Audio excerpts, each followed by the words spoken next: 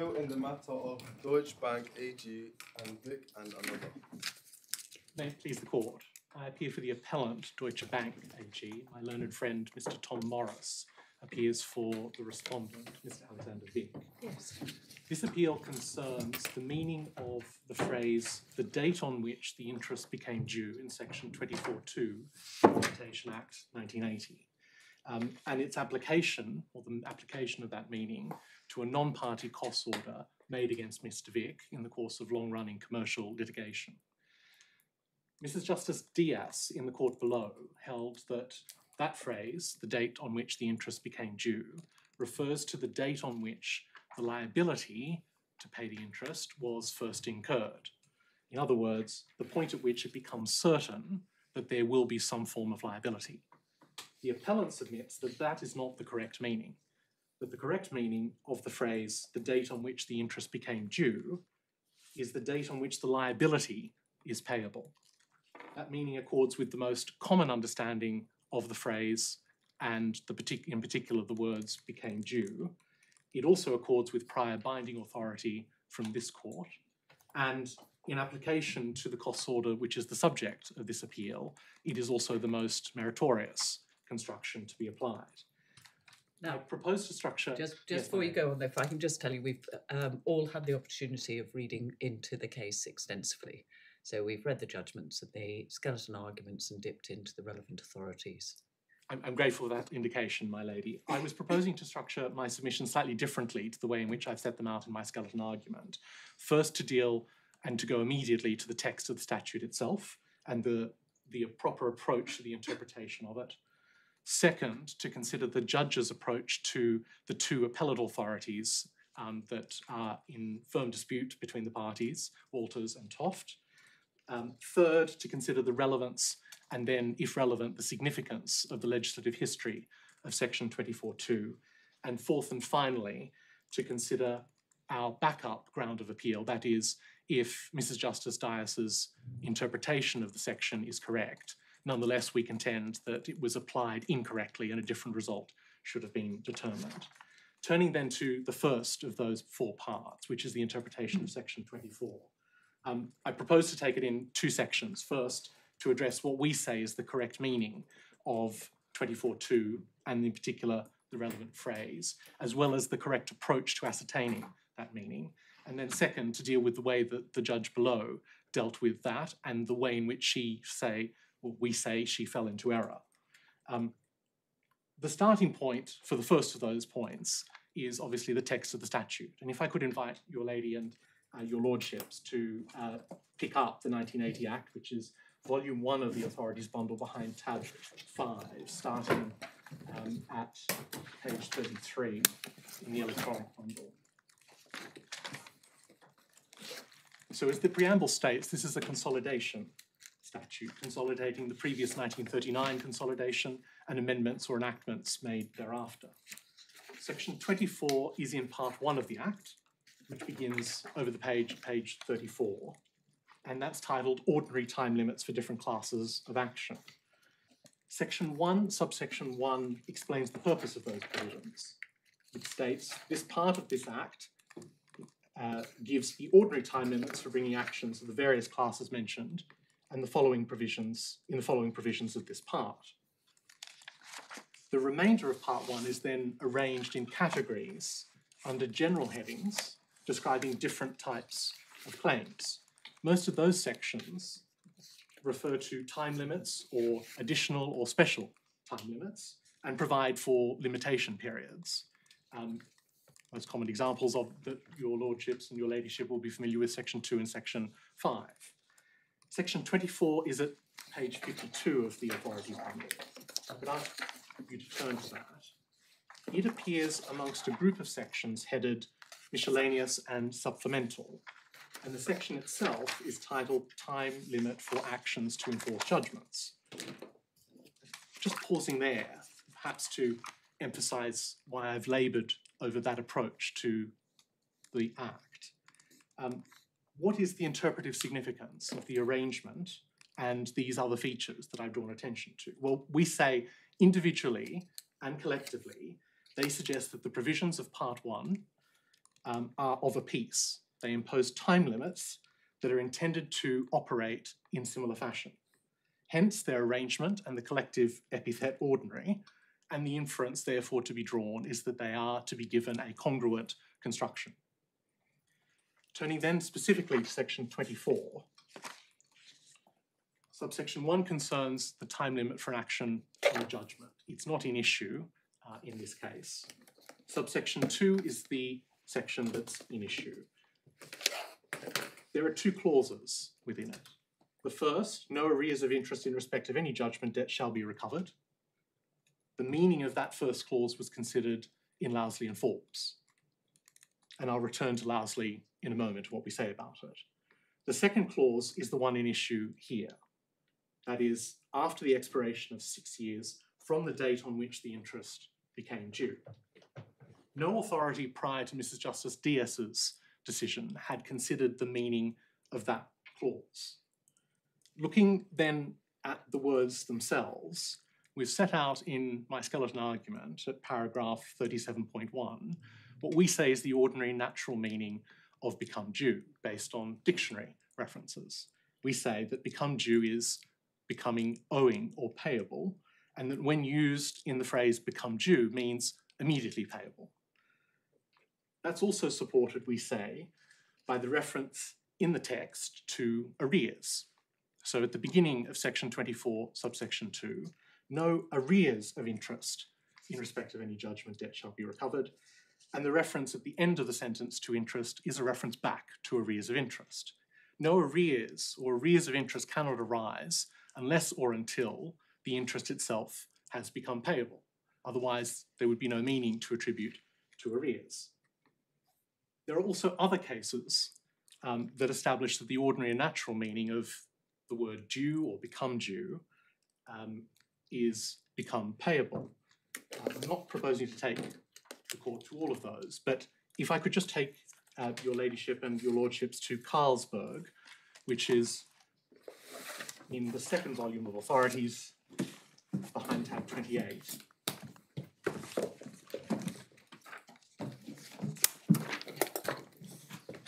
Carlsberg concerned the liability to pay duty on beer and the operation of a rounding down exercise under the relevant legislation.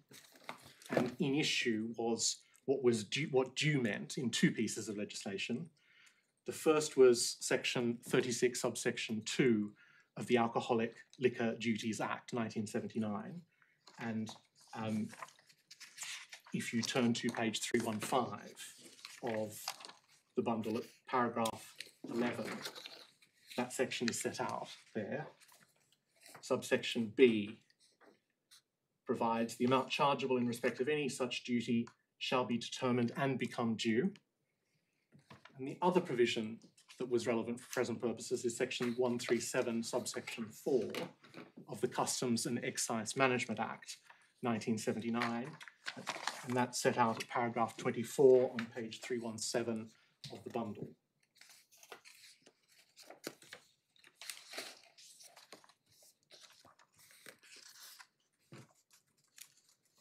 The Master of the Rolls, Lord Neuberger, gave the judgment with which the other members of the Court of Appeal agreed.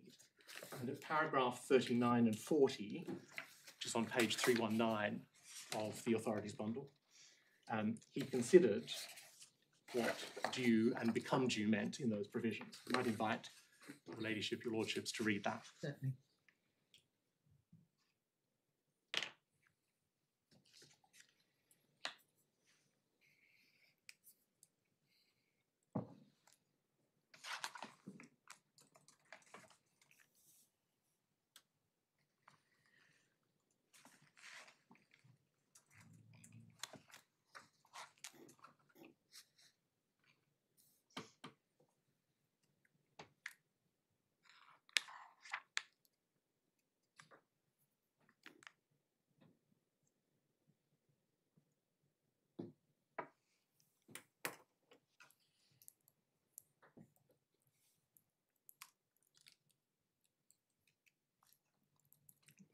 So we say that provides firm support for the primary position that we've taken in reliance on the dictionary definitions of what become due means.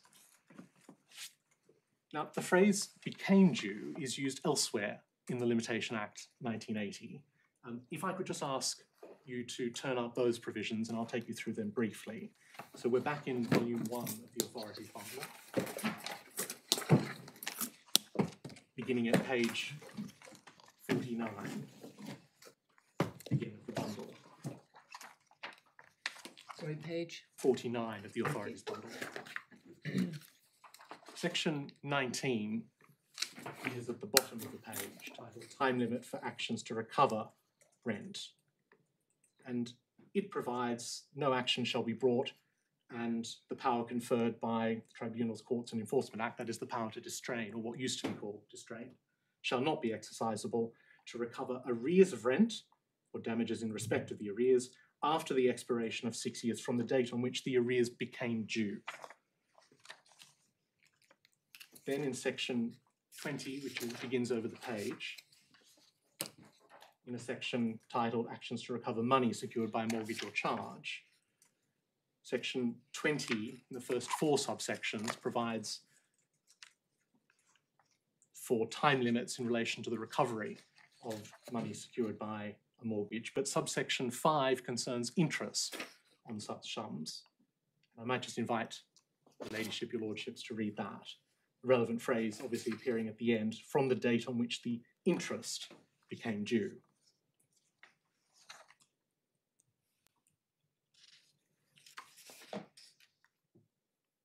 Is there any significance in the change of language from accrual in the first 4 subsections to became due in the 5th? We say there isn't. We say that it reflects the way in which interest operates. Now, the reason why I say it isn't is because the time limits itself should operate in the same way that any other limitation period should operate. But in relation to interest, interest can accrue even before it becomes due, and hence using accrual in subsection 5 would introduce an ambiguity. So it's on that basis that we say became due bears the meaning that we say it does, and the reason why there would be a distinction between the other subsections of section 20. There is also obviously a historical reason for it, given that subsection 5 derived from section 42 of the 1833 Act, where became due was the phrase that was used. The final provision that I wanted to take your ladyship and your lordships to is section 22, which is on page 52. 22 concerns time limits for claims in relation to a personal estate. And subsection B concerns interest in respect of any legacy. Again, the phrase at the end, the date on which the interest became due.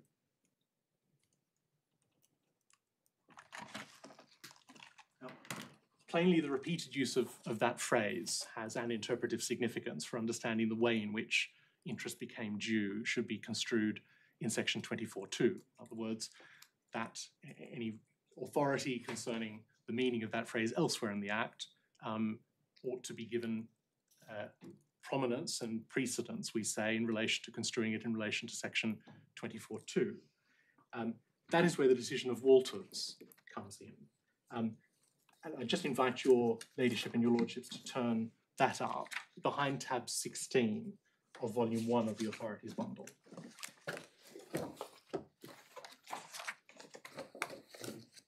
Unless it would assist your ladyship or your lordship, I'm not proposing to go into the facts, given that I suspect you likely read Walters, if not once, then more than once.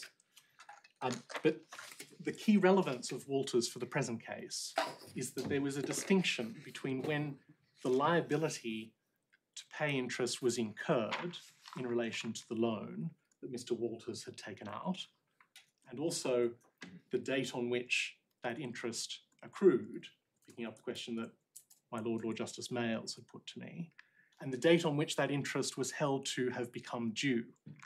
Now, we say in looking at Walters and what the decision was in that case, fundamental but fairly basic point needs to be borne in mind, that there is a conceptual distinction between the exercise of identifying the meaning of the words of the statute and then applying it to the particular facts in issue. And the ratio of Walters needs to be understood with that conceptual distinction borne closely in mind. The point that was raised on the appeal is at page 148 of the authorities bundle at the bottom. Mr. Walters sounds as if he was a slightly difficult client and had sought to run an argument himself that counsel wasn't willing to put. But this argument was actually put by counsel and was the subject of the appeal as it was originally brought. And so the argument that was put was that the interest that the bank was entitled to recover from the proceeds of the sale of the property that had been mortgaged was limited to 6 years back from the date on which that claim had been brought, so 6 years of interest. The bank had resisted that and had suggested that it was entitled to interest from the outset because the interest hadn't yet become payable and therefore hadn't become due. So it was an exact example of the sort of argument that Mr. Vick ran below. In other words, that interest is not due when it becomes payable. Lord Justice Nichols gave relatively short shrift, but nonetheless detailed consideration to the reasoning supporting that argument over the page at page 149, about halfway down the page. He refers to, sorry, I should just take one step back. He refers to, in the first paragraph, subsections 6 and 7, which don't arise on the appeal, but he clearly had those provisions in mind. And then halfway down the page, in the middle of the paragraph, beginning with a sentence, the word due. Due in the phrase, from the date on which the interest became due, in my opinion, means due for payment. And due for payment means due for payment in accordance with whatever terms have been agreed between the parties to that end. Can I just break those two sentences in two? Because the first part of that sentence concerns the first conceptual distinction, the first part of the conceptual distinction I referred to. In other words, Lord Justice Nichols held that became due in the statute means became payable. The reference thereafter to whatever the terms have been agreed between the parties involves the application of that meaning to the particular facts that were in issue. Obviously, there being a contract that formed the basis of the claim, that is the reason why that was relevant. Nonetheless, it doesn't take away from the point that the ratio of the decision is that became due in section 25 means became payable. It goes on a little bit, 2 lines down. Plainly, the bank could not have sued for the interest until the end of that period, that is the end of the 5 years, when the principal or interest was payable. Interest would be debited by the bank to Mr. Walters' account in the ordinary way at intervals during the 5-year period, but it would not become due for payment, or in my view, due within section 20, subsection 5, until expiration of the 5-year period. And that also provides a firm policy reason that Lord Justice Nichols was moved by to support the construction that he took. In other words, the purpose of limitation periods, or the purpose identified by Lord Justice Nichols implicitly, was to reflect that a party should take action or should be able to take action during the course of the time limit running. If a party is unable to take action or legally precluded from doing so to enforce the relevant claim, then plainly the time limit will suggest that a construction whereby the time limit is running during that period is not, or is odd, not consistent with the purpose of the statute or the provision. That is as far as either party has been able to turn up, the only decision on the phrase, the interest, when the interest became due. I've referenced in my skeleton argument bellow an ideal view, a case on section 19 concerning rent. And when before we leave Barclays Bank and Walters, is there a knot missing at page 150? Well, Justice Nichols goes on to consider what the nature of the agreement in this case was, and cites what the judge has said about it. And then it says, it seems to me that that is, I think maybe a missing knot. Correct, yes. Satisfactory That's my reading of it. Yeah. I should note that at page 146 of the authorities bundle, in this version of the judgment, it suggests that the judgment, although extempore, was revised, so presumably went back to the judges before the transcript. But that does appear to be a typographical error, otherwise the paragraph would not make sense. And of course, that passage, which was relied on by Mr. Vick in the court below, only simply goes to the factual basis that in which the point arose, whether there was evidence or not on that particular point. But it doesn't take away, not that I think your lordship was suggesting that to me, but it doesn't take away from the ratio in relation to the meaning of the words became due in that particular subsection. I was about to move on to Lousley and Forbes. Lousley is at tab 20 of volume 1 of the Authorities Manual. I had said at the outset that Lousley had considered section 24.2, but had only considered the first clause of section 24.2. And in fact, it also considered 24.1 and is mostly known as an authority in relation to the meaning of section 24.1. Lord Lloyd gave the only reasoned speech in that case, with a particular strong appellate committee, Lord Hoffman, Lord Nolan, Lord Hope, Lord Brown-Wilkinson. He upheld the lower court's decision in relation to section 24.1, but disagreed with the Court of Appeal in some other respects. Now, there were three separate issues in Lousley that are important to bear in mind in terms of the way in which Lord Lloyd then considered the points later. The first was whether section 24 subsection 1 applied to enforcement proceedings and not only to a claim or an action brought on the judgment itself. The second was the point that I referred to in relation to section 24.2, that is whether the words recovered in section 24.2 referred only to actions on a judgment or also applied to enforcement. And the third was if section 24.2 applied also to actions on a judgment and enforcement, whether section 32 might apply and extend the time limit otherwise applicable. On that first issue, as I mentioned, Lord Lloyd upheld the Court of Appeal's decision, and so action for the purposes of section 24.1 means a fresh action and doesn't include proceedings for enforcement. So in other words, section 24.1 has nothing to do with an enforcement step or enforcement proceedings, such as charging or garnishee orders. Lord Lloyd, however, disagreed with the Court of Appeal in relation to the second issue, the meaning of recovered or recovery of interest under section 24.2. If we pick up the judgment at page 216 of the Authorities Bundle, page 342 of the judgment at about F, Lord Lloyd said, with regret, however, I cannot agree with the Court of Appeal on the second question. It's the second question that I just explained to your lordships and your ladyship. There would seem to be no reason why the relevant words in section 24.2, no arrears of interest shall be recovered, should not be given their ordinary meaning so as to bar execution after 6 years in respect of all judgments. It is what the words say. Recovered has a broad meaning. It is not confined to recovery by a fresh action. It then goes on to describe what the Court of Appeal held, that the limitation to 6 years interest on judgments applies only in the case of action on judgments. And then just above H, but in my view, this does not follow as a matter of language. Any judgment in the first half of the sentence means quite literally any judgment.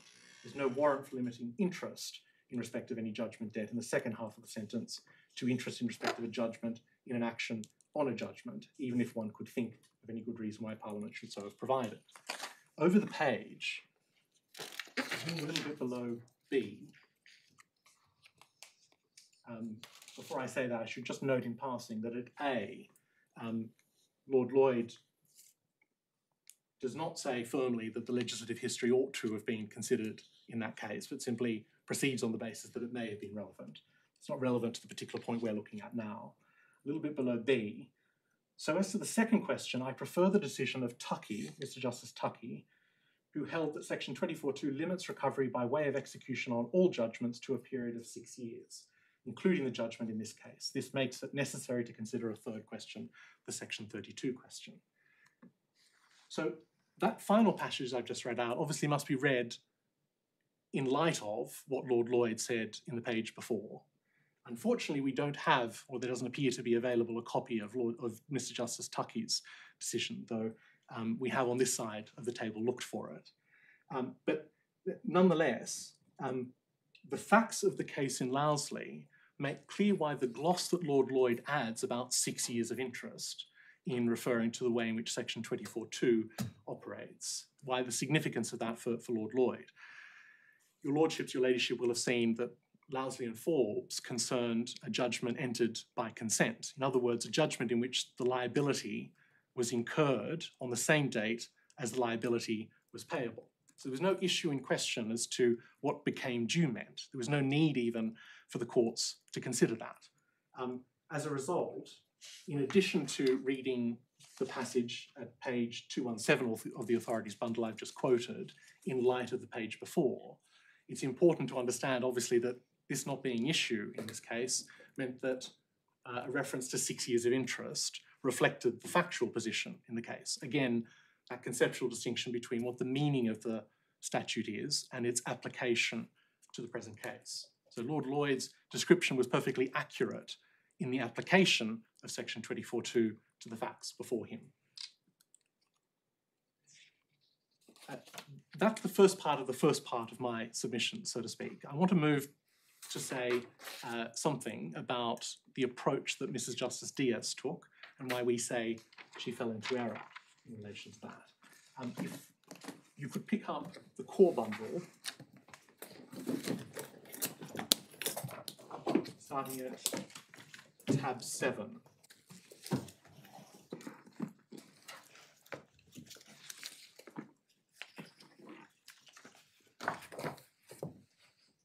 And page 73 is where the judgment proper begins.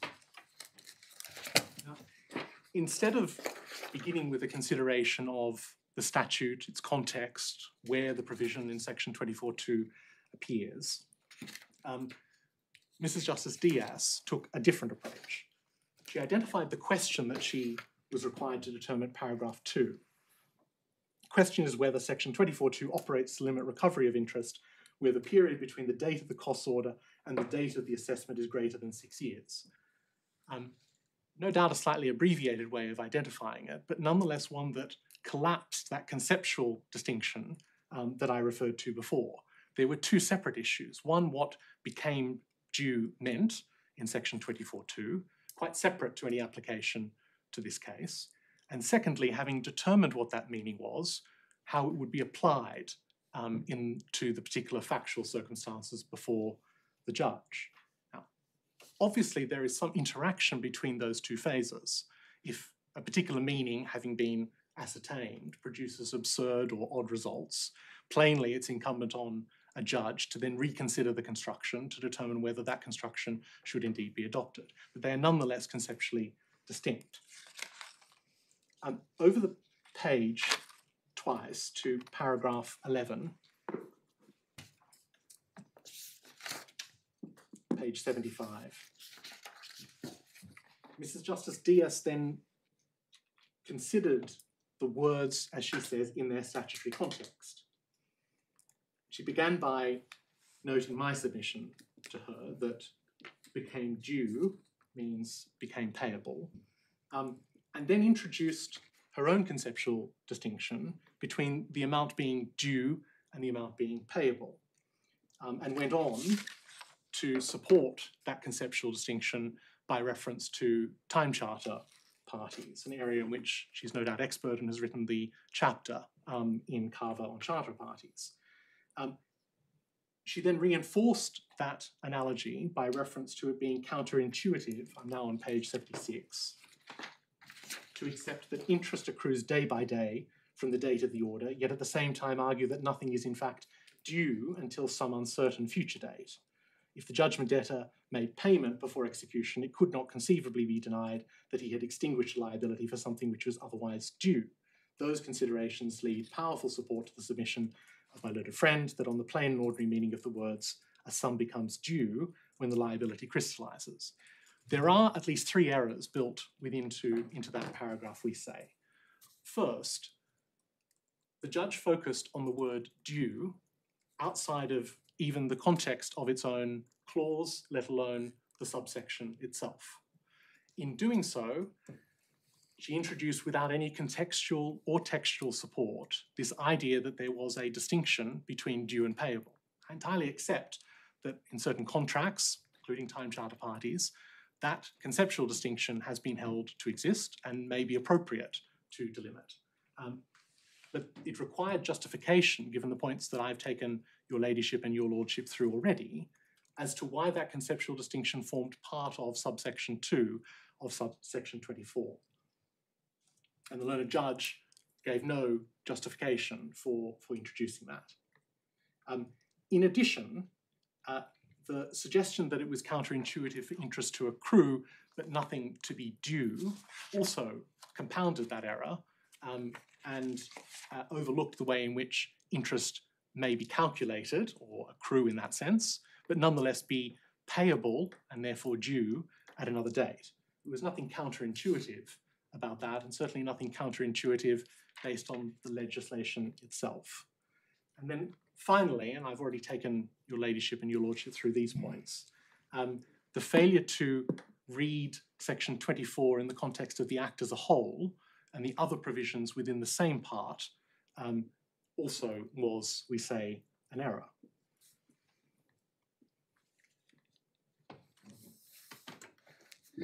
In paragraph 13, 14, and 16,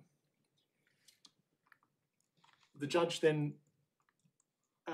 engaged in a further erroneous reasoning process by wrongly concluding that section 24.2 was only applicable to enforcement and was therefore of a different sort to the time limits that were provided in other parts of the Act.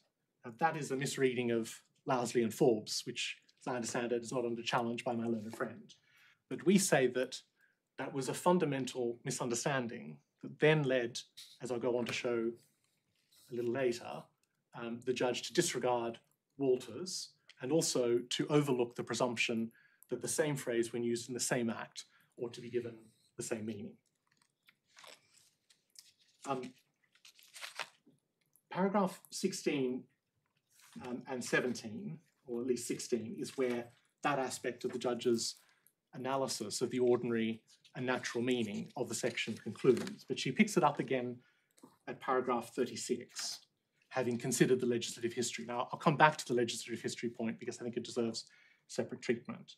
But at paragraph 36, she confirmed that the plain and ordinary meaning of due was not when it becomes payable, and repeated the issue that section 24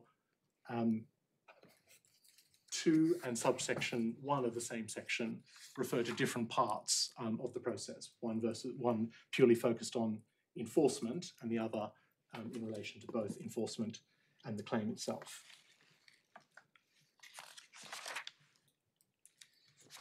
So for those reasons, we say that the ordinary natural meaning of the statute, simply looking at the text and considering the interpretation that's been given to other provisions that require a congruent construction with section 24, meant that became due in section 24.2 ought to have been held to mean became payable. Can I turn then to the second part of my submissions in relation to Walters and Toft? Just before you do so, yes. Mr. Justice Dias at 36 draws support from the distinction between due in 24.1 and enforceable, due in 24.2 and enforceable in 24.1. Yes. She's already made that point earlier, paragraph 13. Yes. What do you say about that distinction? We say that it reflects the nature of the claim that is being made. So in relation to a judgment, one might have used the same word payable to refer to enforceable, or it could have been used interchangeably in that sense. But enforceable was used because obviously when one considers when a judgment can be acted on in some way, either by claim or enforcement, one refers to enforceability. It would not make sense to refer to interest being enforceable as a matter of plain English in the way that we understand the way in which interest arises. Interest accrues and becomes payable. And the reference to became due is a reference to became payable. So we say that there is no other interpretive significance that should operate in relation to that, and certainly not a conclusion that the failure to use enforceable in subsection 2 means that due or became due holds a meaning other than its ordinary and natural meaning.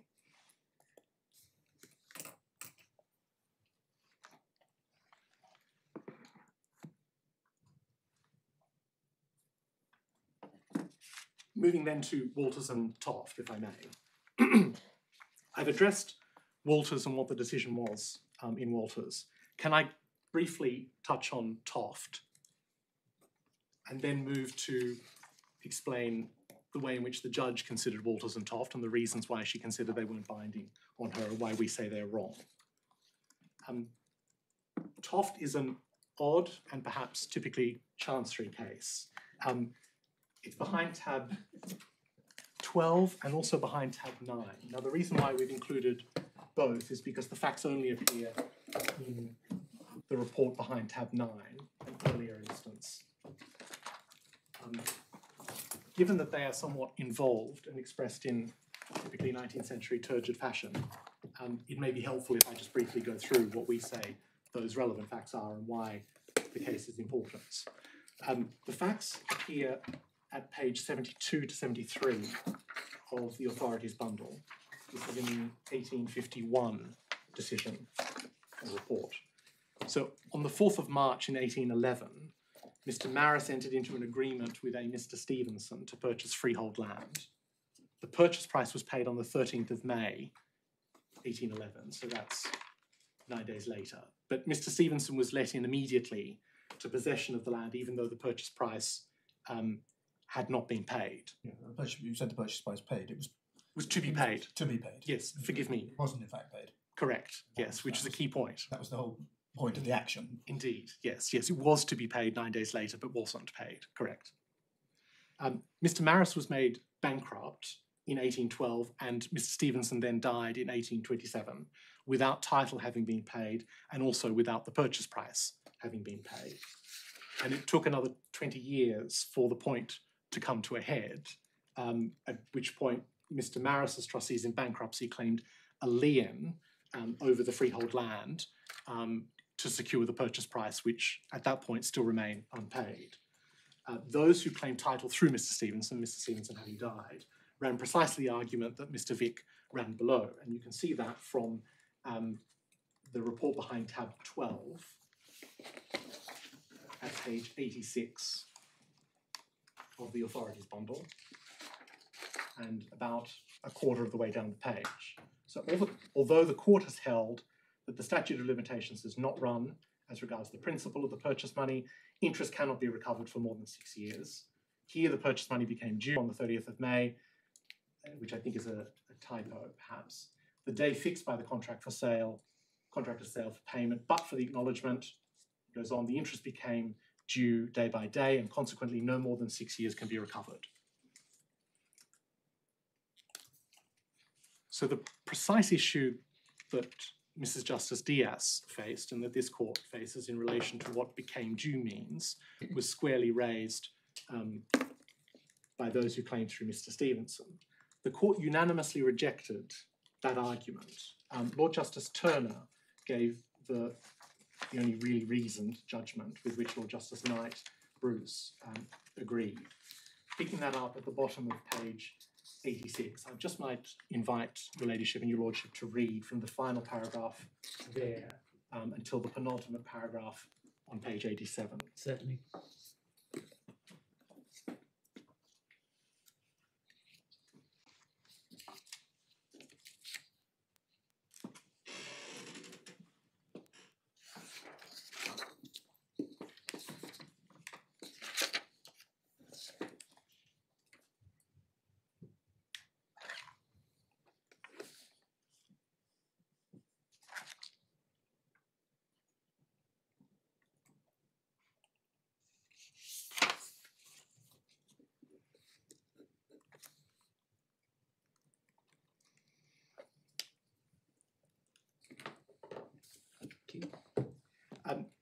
So, although expressed in rather concise language, that final paragraph or the penultimate paragraph of the judgment quite clearly holds that became due in section 42 of the 1833 Act means became payable.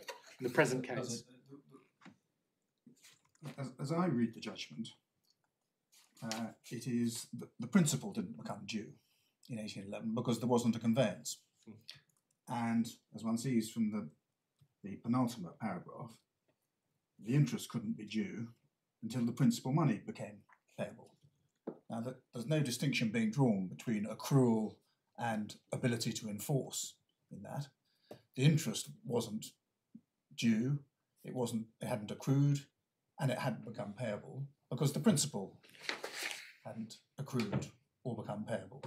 So it wasn't a case in which there was any distinction being drawn between a time at which something had accrued and a time at which it became payable. The simple answer to the argument, which is being given here, as I understand it, is interest wasn't accrued or payable in 1811 because the purchase price wasn't due to be paid or accrued to be paid at that stage. Yes. So it's not a case on the distinction that arises in our case, is it? We say it is for this reason, and it brings up one of the important aspects of the difficulty with language in relation to this particular provision. So I want to be quite careful as to how I express myself in relation to that. I think it would be said that the liability to pay the purchase price has been incurred or had been incurred by this point, but... Because I think what is being said, isn't it, by Lord Justice Turner, is you don't become entitled to it if there isn't a conveyance. If one looks at 10 lines up at the bottom of page 86 of the bundle, the money didn't become payable on 30th of May. The right would accrue upon the title being perfected by evidence. And then the suit seeks a right consequent and dependent upon the specific performance of the original agreement. It couldn't be paid unless the contract were completed. Isn't that the point that's being made? But if the contract was completed, there would be then the obligation to make payment. When it was completed, i.e. from the moment of conveyance. Correct. Which hadn't occurred in 1811. Correct. But if Mrs. Justice Diaz's construction were applied in this case, then the incurrence of the obligation, although conditional on a conveyance, would mark the point at which the liability had been incurred. But that isn't what's being said here. It isn't being said there was a debt which had accrued at the time for completion in this case. It says if you don't have completion, the debt doesn't accrue because it's the concomitant of specific performance of the conveyance. We would say that the right to have the debt would not be payable until that conveyance had arisen, that there was a liability that had been incurred, although it was of a conditional nature. Well, you might say that, but where do we see that that's Lord Justice Turner's reasoning? Well, it seems to be the opposite. I'm not sure that I can push it any further than that, but that is the way that we take. What about the last sentence of the judgment? What does that mean?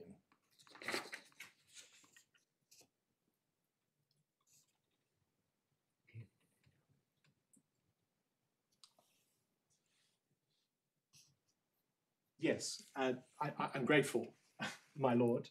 I think the final sentence is quite important in that respect, because it suggests that interest has accrued or continues to accrue in quite the same way that it would under a cost order subject to detailed assessment. In other words, the accrual has occurred even from the date of the contract, although it doesn't become payable until some point later. So it can't have accrued at the date of the contract, can it? One is always looking much later down the track as to when it's accrued or deemed to have accrued. In this case, there's a contract for sale. There's a price to be paid at a later date. Yes. At best, interest could only accrue on the price at the later date, not at the date of the contract, could it? I mean, the reference to the completion of the contract is slightly curious, isn't it? But you say that means performance of the contract. Yes. So we say two things about it. First, that the distinction between payable and accrual is clearly in Lord Justice Turner's mind in explaining what became due means. And secondly, that accrual of the interest was from the, as he says, the inception of the contract, meaning the date on which the contract was entered into. Maybe that there's an infelicity of expression in relation to that, and what he intended to mean was the date on which, under the contract, the parties had agreed that the purchase price would be paid. But the action of specific, or the bill for specific performance, or I should say, the action for the debt did not lie until a conveyance had been made on the basis that there was a conditionality built into the liability that had been incurred. But nonetheless, the liability to pay interest had been incurred, and the relevant date by which became due is to be measured is the date by which that interest was to be payable. And the fact that aligns with the principle in this case was a matter of the application of that meaning to the facts of the case.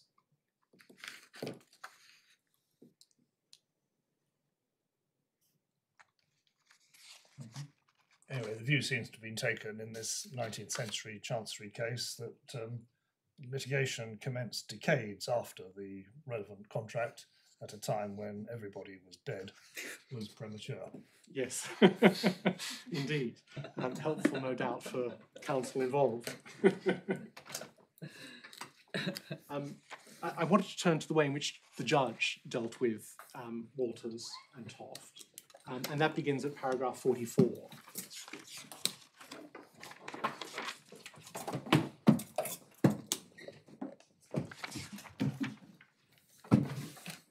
In relation to Walters, I should say that she dealt with each of these authorities quite briefly and at the very end of her judgment. In relation to Walters, she held that it wasn't binding on her for two reasons. The first was that it was decided per incuriam. That's at paragraph 45. And although she doesn't express it in those terms, she did confirm in the consequentials hearing that that was what she had meant. The bundle reference for that is the supplementary bundle, tab 10 at page 128. As I understand it, Mr. Vick on this appeal does not challenge that being an incorrect basis upon which to hold that Walters was not binding on her. And indeed, Walters would be binding on this court as well. The second reason that the judge gave for not following or applying Walters was that it related to a different section of the 1980 Act. Now, if we go back to paragraph 16 of her judgment, which is at page 76 of the bundle, she had concluded there that the other provisions of the Act were directed to the bringing of claims, but subsection 2 of section 24 was directed at enforcement.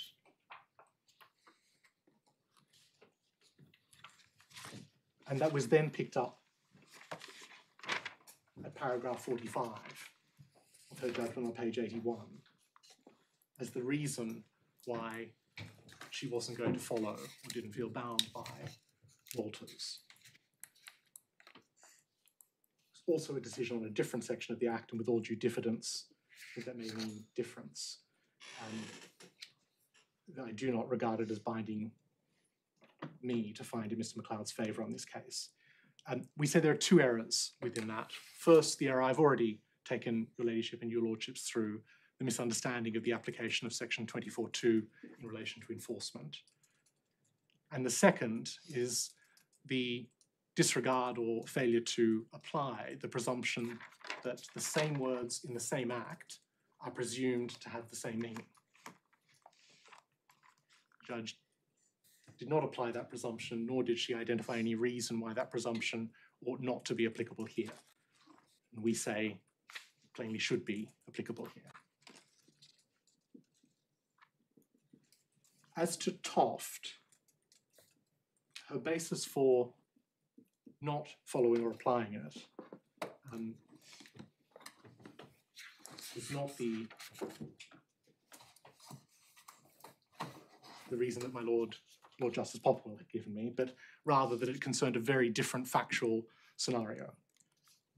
As I say, Toft is authority for what the meaning of became due is in section 42 of the 1833 Act. The fact that it arose in different factual circumstances would not be a reason to distinguish it. Is Walters cited anywhere, or does it appear in any textbooks, or has it just disappeared until you found it for this case?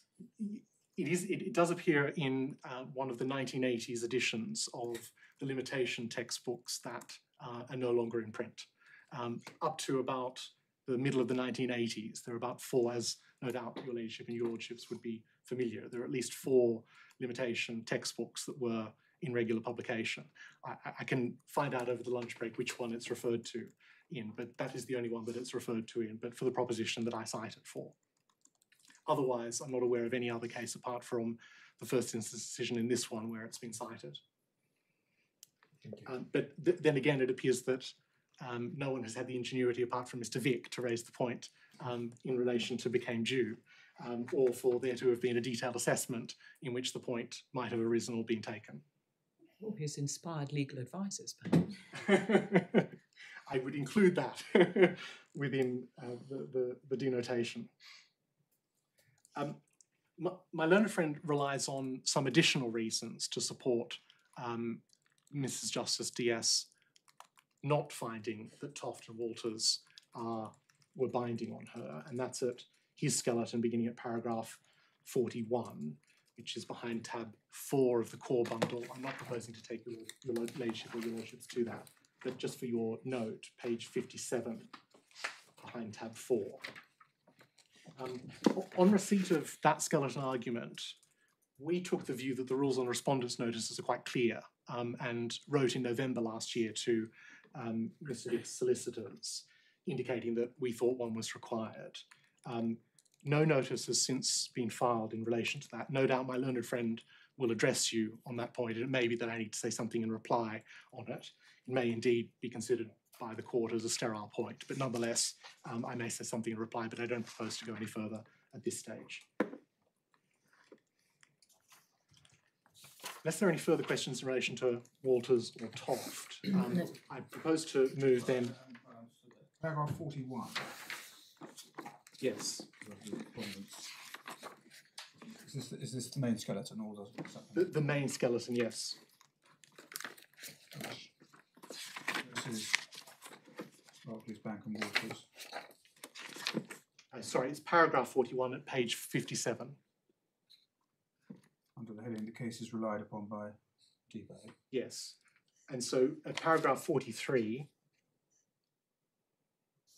and paragraph 47,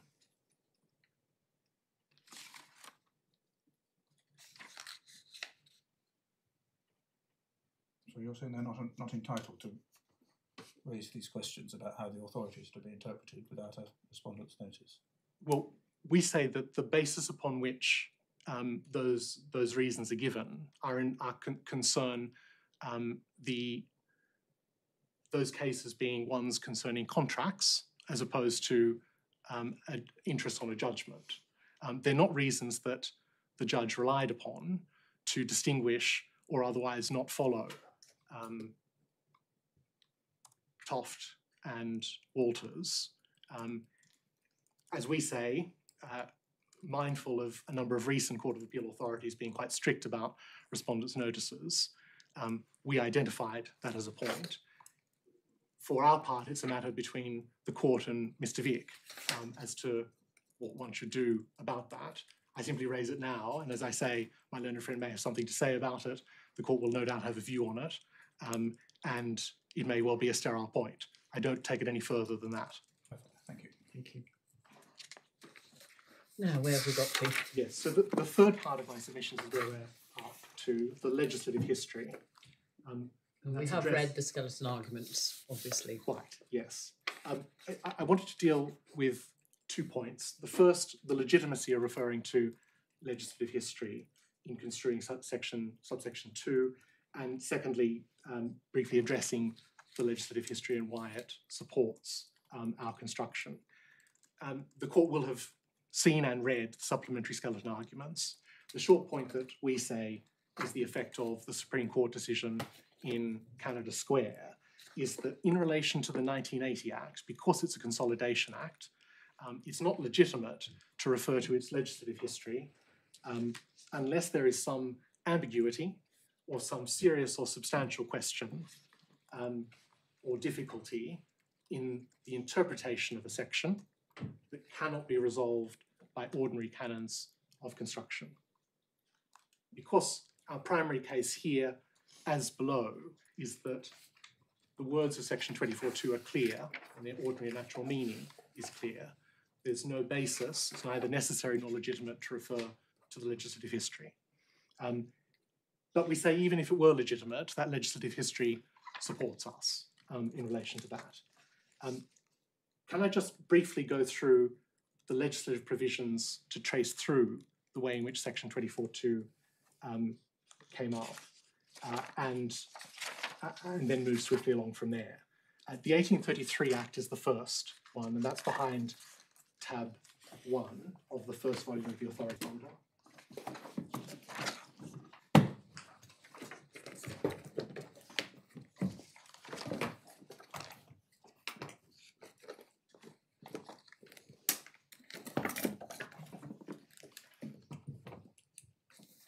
Section 42 appears on page 10 behind that tab.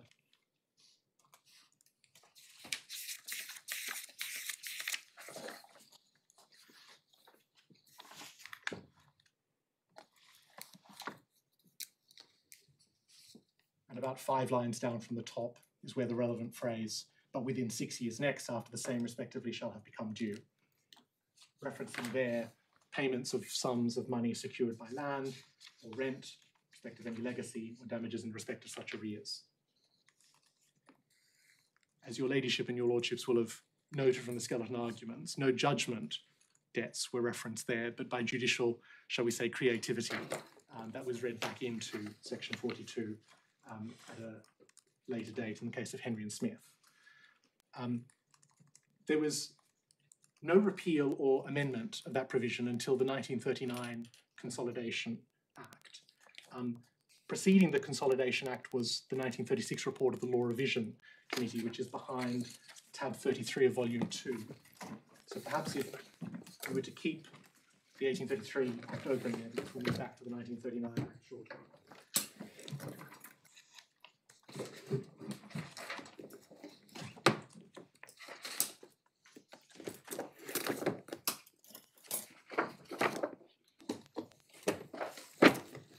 Page 442 of that authorities bundle is the consideration given to arrears of interest and recovery of that in section 42. It's apparent from the 3rd and 4th paragraphs there was no substantive consideration of the meaning of the provision. And I place emphasis, as I did in construing section 24.2, on the reference to arrears of interest and arrears of rent. The committee decided there was no reason to alter any of the above provisions.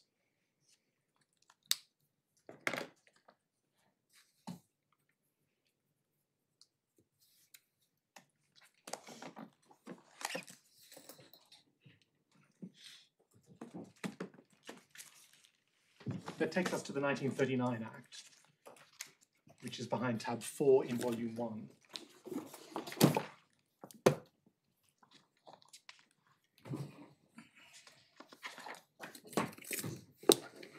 So section 42 was distributed in its different applications across different provisions of the 1939 Act. In its application to interest on judgment debts, it appeared in subsection 4 of section 2, which is on page 23 of the authorities bundle.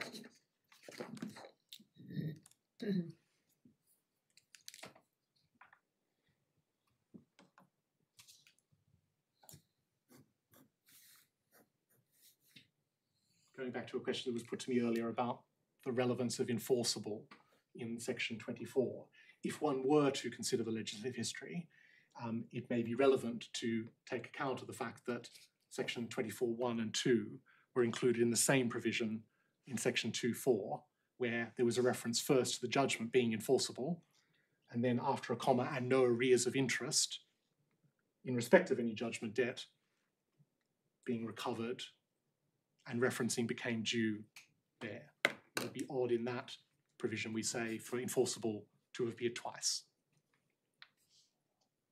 I'm not proposing to take you to the other provisions that apply in section 42, but just for your note, it's section 17, which is at page 29 of the authorities bundle, section 18, subsection 5, which is at page 30 of the authorities bundle,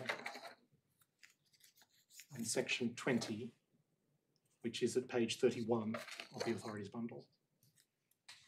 Sorry, could you just give me those again? Sections? Section 17, which concerns rent arrears, that's at page 29. Section 18, subsection 5, which concerns interest arrears for a sum secured by a mortgage or other charge, that's at page 30. And section 20, which concerns legacies, at page 31. In my skeleton argument, there is also the legislative history is tracked through, and the way in which those provisions in the 1939 Act are replaced is dealt with at paragraph 14 of my skeleton argument. That brings us then to the 1980 Act, which I've already taken your ladyship and your lordships through. Preceding the 1980 Act was a 1976 report of the Law Reform Committee. And that's in volume 2 again, behind tab 34.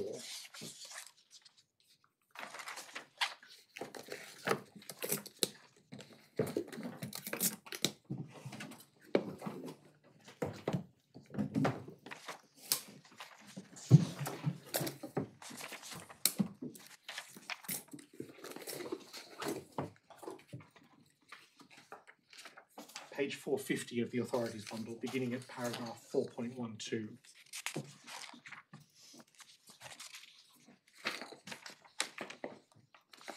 That constitutes the only consideration of section 2.4 of the 1939 Act.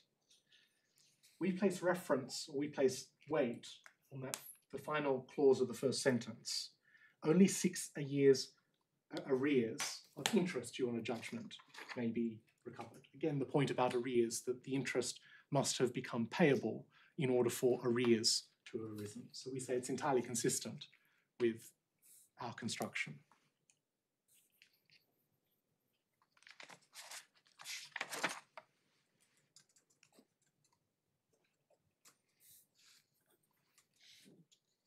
Now, my learned friend relies on a swathe of 19th century authority to suggest that there was some basis for suggesting there was a statutory cap that was imposed in relation to interest on a judgment. I may say something in reply in relation to that. I'm not proposing to take your ladyship or your lordships through that. But we say those cases don't support the construction, that any references to 6 years of interest are glosses that make sense in the particular facts of those cases, but don't in fact consider the words that are in issue here, the date on which the interest became due. Isn't there a statutory cap of 6 years' worth of interest on both of your interpretations, the issue being when the 6 years starts running? I think, so I would say yes, but in relation to that question. The reason for that is, I think the concept of the cap as adopted by the judge below, was that it operated retrospectively.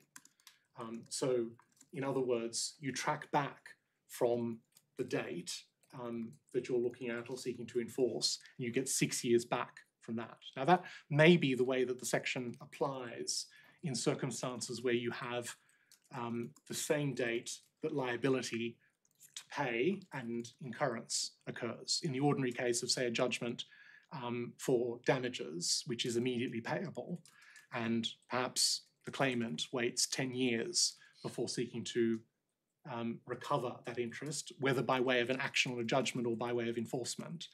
At that point, in effect, the calculation would be taken from the date the claim form is issued back 6 years. Although, if one were taking the more cumbersome approach to the operation of the section, one would say interest has first fallen due, that is payable, on the day of the judgment being entered, and thereafter an amount of interest accrued and became payable each day, so that once you look at when the interest became due, that in effect means you only look back 6 years. But what we say is that looking back 6 years retrospectively, and that's what the judge below seemed to think the cap contemplated, is not the correct approach to it, which is why I say yes, but. So in other words, you are limited to 6 years, but 6 years from the date, we say, on which the interest became payable.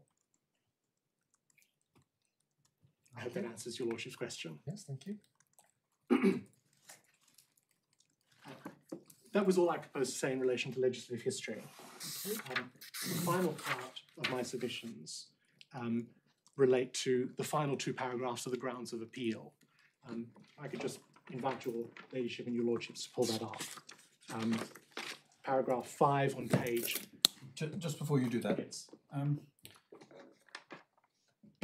Part of the legislative history and the Lamb and Ryder part of it and so on had to consider the fact that under the rules of the Supreme Court, as originally introduced in 1875, and I think at all times up until 1999, had a provision that for execution of judgments, you had to get leave if they were more than 6 years old. Is there any equivalent in the CPR? Yes, I don't have the particular provision to hand, but if one seeks to enforce a judgment after 6 years, one needs leave or apply to leave to do so. I think... Perhaps you could find that for me at some stage. Yes. Thank you. The point that I would make about that too is your lordship will have seen that we've reserved our position in relation to the correctness of Lousley and Forbes, principally in relation to that point. So the question of the separation of enforcement and action on a judgment. But we say that procedure that existed until 1999 and continues in a similar form does not have a bearing on the meaning of became due in subsection 2. I'm not quite sure I understand by reserved your position on. Well, I can't challenge Lousley and Forbes in this court. And below, a lot of weight was placed on the fact that Lousley and Forbes, in effect, compelled the present decision because of the way it applied differently in subsection 1 and subsection 2. So I simply reserve my position in order, if it goes further, I have that possibility. But in order, therefore, to say that subsection 1 means all forms of execution, not simply action on a judgment. That you say is the right interpretation of section 24.1. Well, I understood you correctly? No.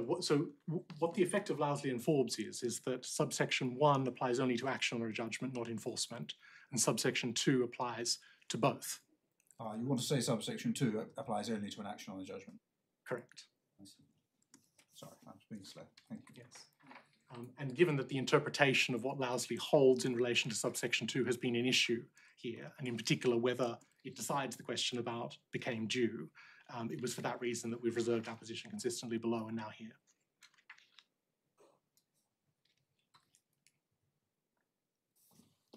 Thank you. I was about to turn to the grounds of appeal behind tab 2, page 18 and 19, paragraph 5 and 6. I don't propose to spend very much time on this at all, but in the alternative, if your ladyship and your lordships are nonetheless persuaded, despite my best efforts, that Mrs. Justice Diaz was correct in her construction, we nonetheless say that she applied that construction incorrectly, very much as an alternative to our primary submission. For the purposes of that, I need to get into a little bit of the orders that were made below that the interest accrued under. I'll go through those quickly. We're in the supplementary bundle, beginning at tab 1.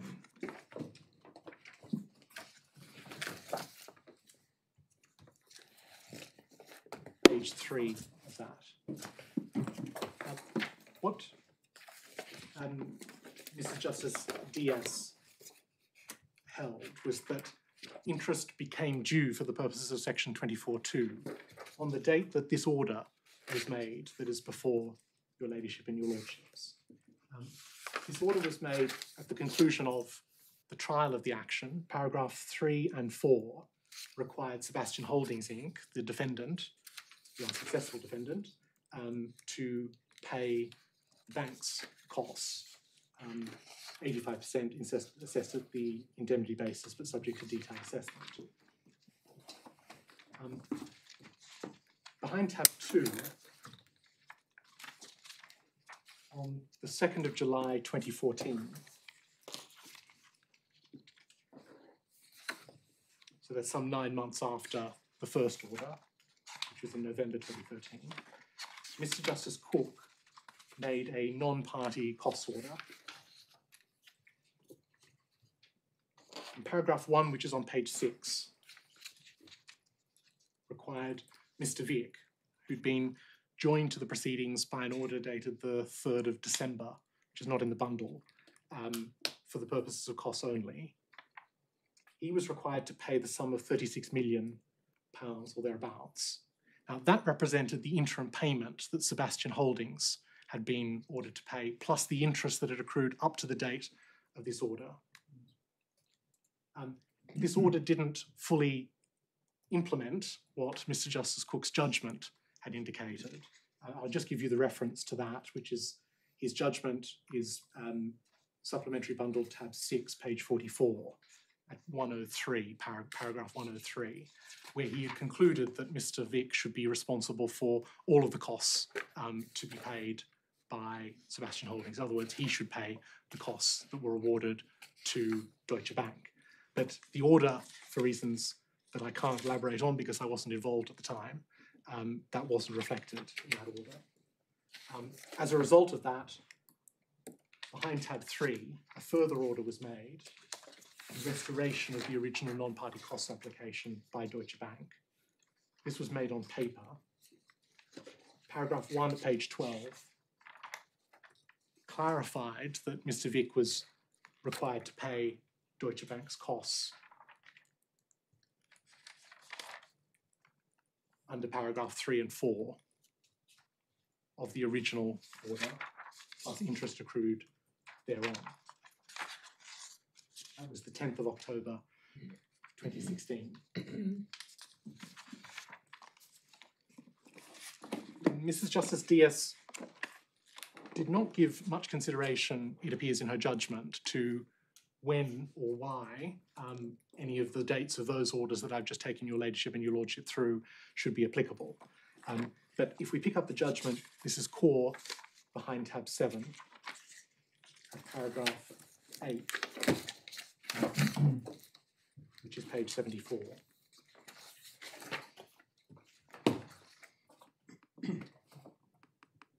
She summarised the point at issue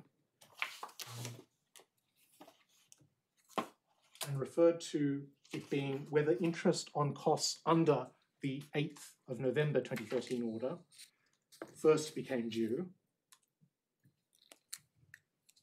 and then summarised my position, which was that it was only payable after the final cost certificate, and Mr. Morris's position, which is that it first became due on the date of the original order. Now, that was then picked up, paragraph 47, page 82 of the bundle. For all those reasons, I conclude where the costs are ordered to be assessed, interest becomes due within the meaning of section 24(2) on the date of the original order and accrues from day to day thereafter. And that was then reflected in her order, which is behind tab 6, paragraph 1 at page 70, the declaration that was made referencing the 8th of November order. We say that even on her own construction, which is that interest became due at the point that the liability was incurred, that is an odd and absurd result. Was this an argument that you advanced below? It wasn't, no. So I'm not surprising she didn't deal with it. There wasn't, in fact, an opportunity to deal with that point. Although that she described Mr. Morris's position as being the original order was the date on which that should operate, that was not a point that had been identified until the hearing itself of the referral. And so, because of the unusual circumstances in the way that this referral was made, we had suggested that Mr. Vick agree to a sequential exchange of skeleton arguments or positions, there being no application notice or other indication as to what the position was going to be taken. When that didn't happen, we exchanged rather than serving sequentially. And so during the course of the hearing, it wasn't apparent the way in which the construction that the judge would adopt would apply. And for that reason, that's the reason why the argument wasn't considered or dealt with. So I misunderstood. I mean, I thought that the dispute, which I thought was the dispute that's always been the same dispute, arose during the course of the assessment, and that the senior cost judge referred it to the High Court for decision, and that dispute had been identified as one, as to whether the 6-year cut-off ran from date of accrual. Have I misunderstood that? It's correct that that's when the dispute first arose, but can I just take you to the letter that identified it, which is in the bundle, which is behind tab 11 of the supplementary bundle.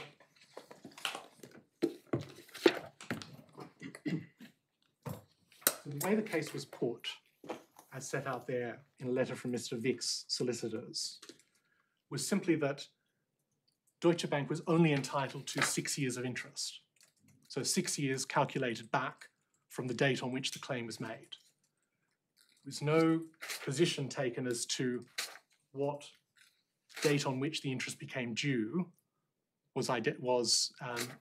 should be, what meaning that should be given to that.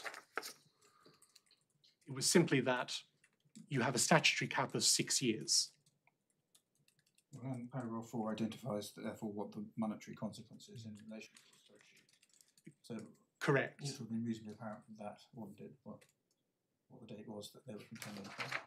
No, not in fact, because recall 2013 was when the first costs order was made. This was now 10 years after that. And in fact, the relevant costs that are in issue fall before the relevant interests that's in issue fall before the 2016 order.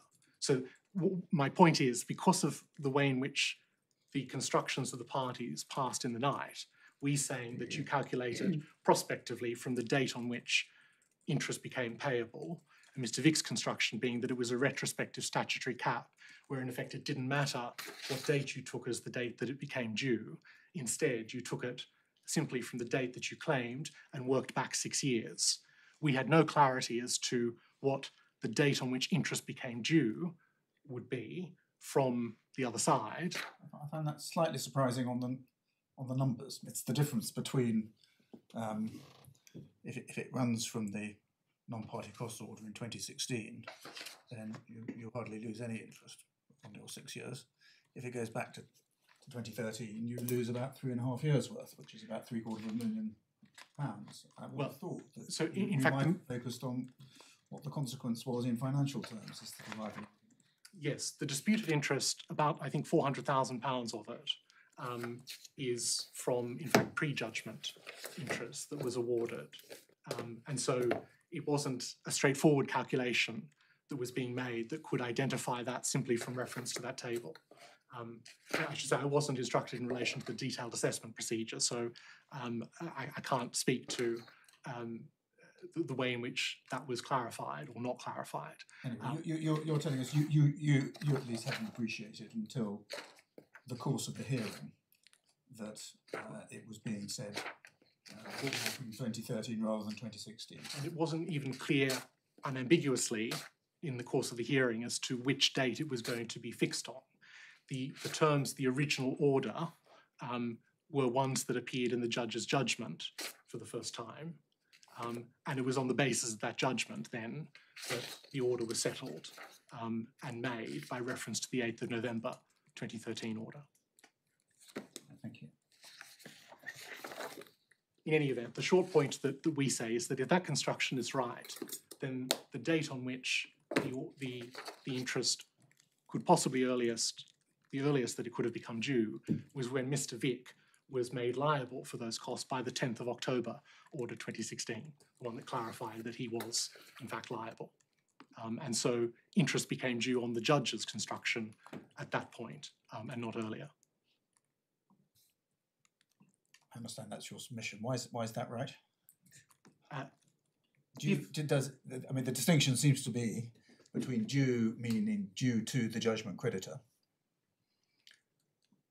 which is the case against you, or meaning due from the particular person against whom it is ultimately seeking to be enforced, which may change from time to time.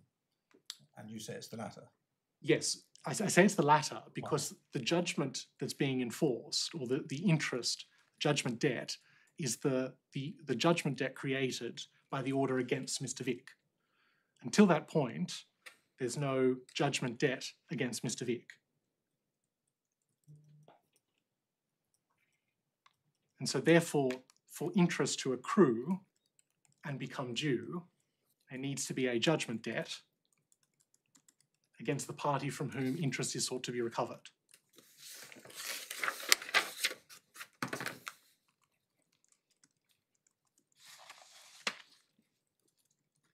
That's consistent with the policy of time limits and limitation periods in the Act, because the purpose of time limits is for time to start running after the party who is seeking to recover something or make a claim is able to take action. Until the order was made on the 10th of October, there was no judgment debt, no interest, therefore, that Deutsche Bank could have recovered against Mr. Vick.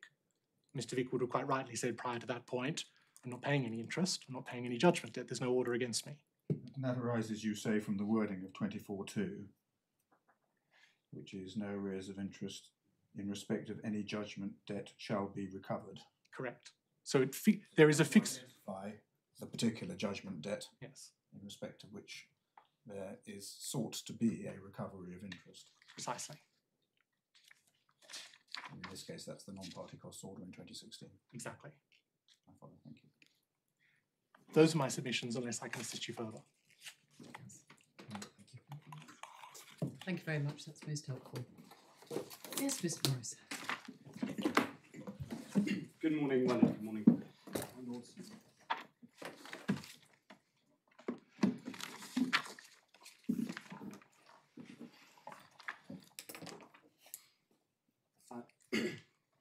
My lady, you might have picked up from the skeleton argument that an order for costs to be assessed has been described in the House of Lords as an anomaly.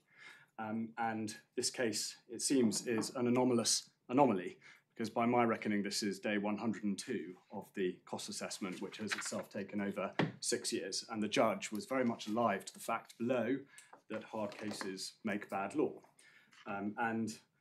This appeal arises out of an attempt to apply a statute to an exceptional situation. And essentially, when you stand back, what the bank is saying is that it is entitled at this point to the last 10 years' worth of interest on a judgment debt. And there appears to have been no case that either of us have been able to find where that has been allowed to happen.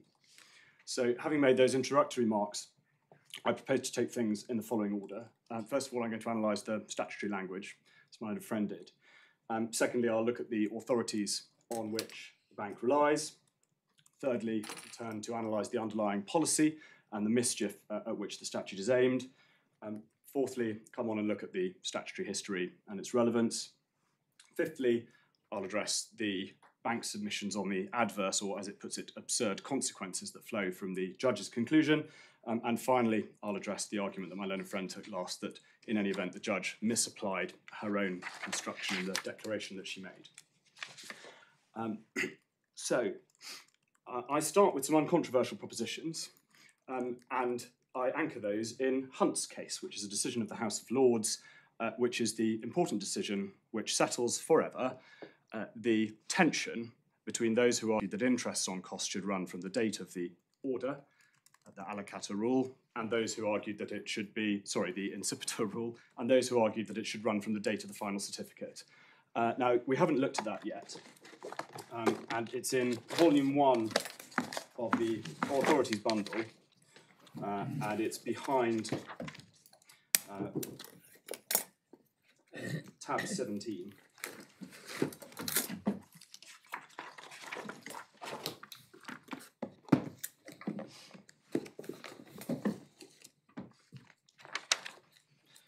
And my lords, my lady, if you turn to the conclusion on page 168,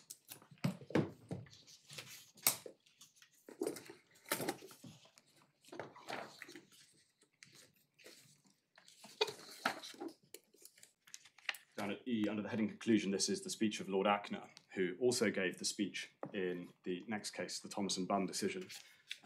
You will see from about a third of the way through that paragraph, I respectfully agree with the observations of the Court of Appeal. And I invite you, my lords, just to read down to the end of B on the next page, on page 169. Certainly.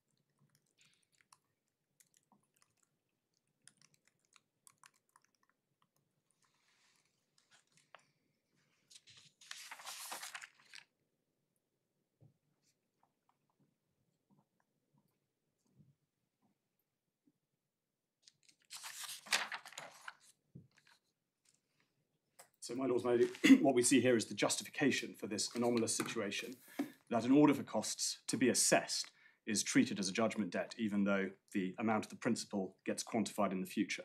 And just before we leave this case, you'll see at C, Lord Ackner addressed a submission that that an order for costs to be taxed couldn't be a judgment debt because there was no sum for which execution could be levied. And at D, if you just note what Lord Ackner said about that, because that's relevant to the next case that we'll look at.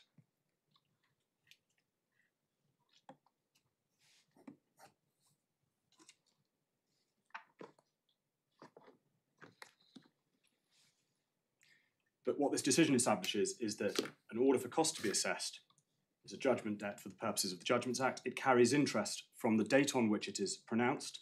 So in other words, from that point, there is a liability to pay interest. And in my submission, it's important to approach the statutory language through the right conceptual lens.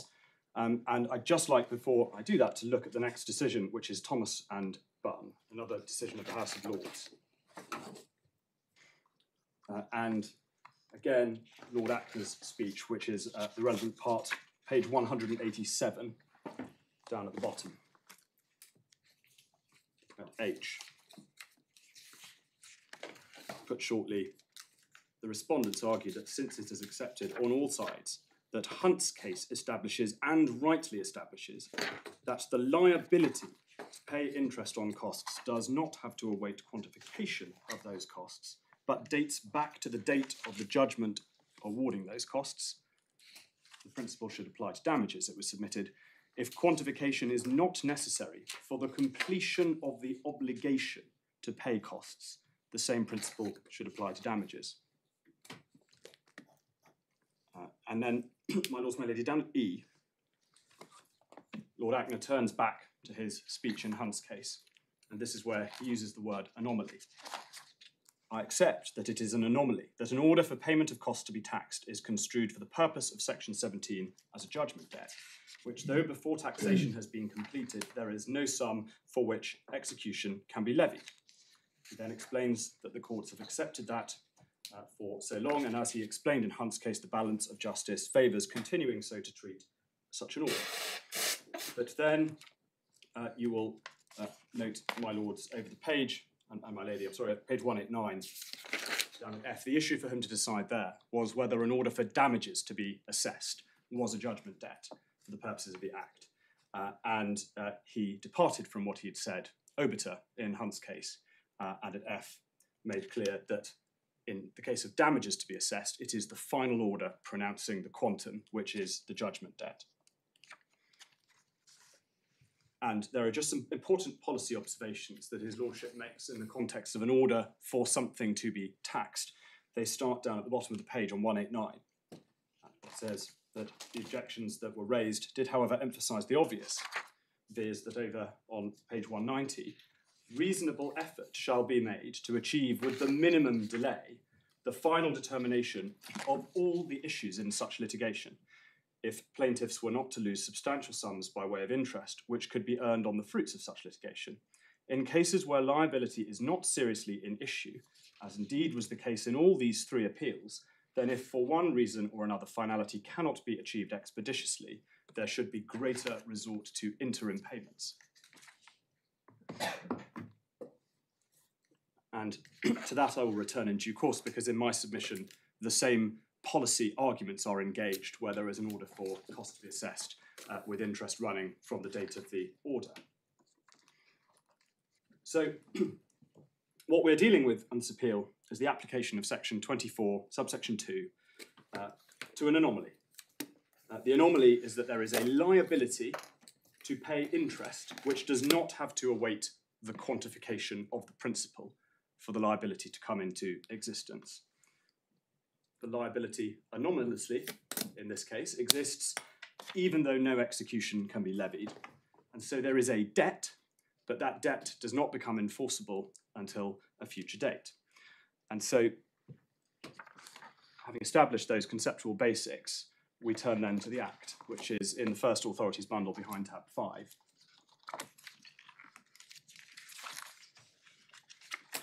And peer at the words of section 24 themselves.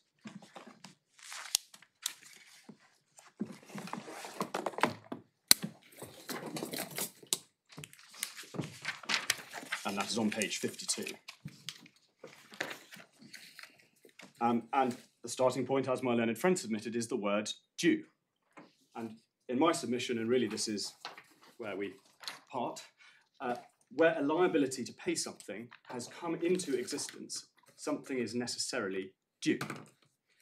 It does not matter that what is due has yet to be quantified. There is a present debt on which interest is accruing. This is all clear from the analysis in Hunt's case and Thomas and Bunn. What a costs order does is to pronounce that costs are due from one party to another. They are to be paid by one party to another. The costs order creates the debt, which by statute carries interest, as we've seen the effect of Hunt's case and another case which we haven't looked at, but which is Chohan's case, which establishes for the purposes of section 24(1), an order for costs to be assessed does not become enforceable until it has been quantified. What we have, anomalously, is a liability to pay which cannot yet be enforced.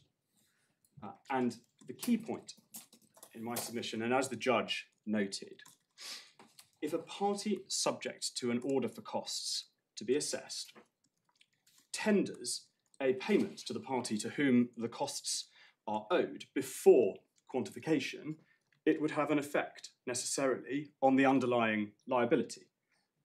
It would either reduce it, or if a sufficient amount, or indeed the full amount of the bill were tendered, it would extinguish it, provided, I suppose, the interest were tendered as well. And in my submission, and as the judge rightly held, if a payment from one person to another would have that effect on an underlying liability, it strains the English language to suggest that nothing was nonetheless at that point due.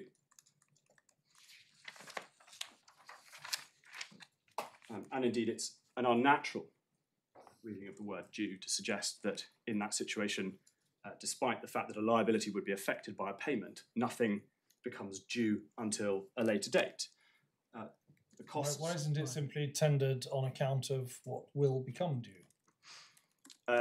My lord, if you tender not the full amount of the bill, then it is tendered on account. But the tendering on account nonetheless affects the liability. It reduces it because one has made a payment on account of what is going to be quantified. It is also possible that if a party decided that they had had enough of a detailed assessment, for instance, and decided that they wanted to bring everything to an end, it would be open to them to tender the full amount of the bill and any outstanding interest, and that would completely extinguish the liability. From that point, nothing would ever become due at the moment of quantification because the liability would have been swept away.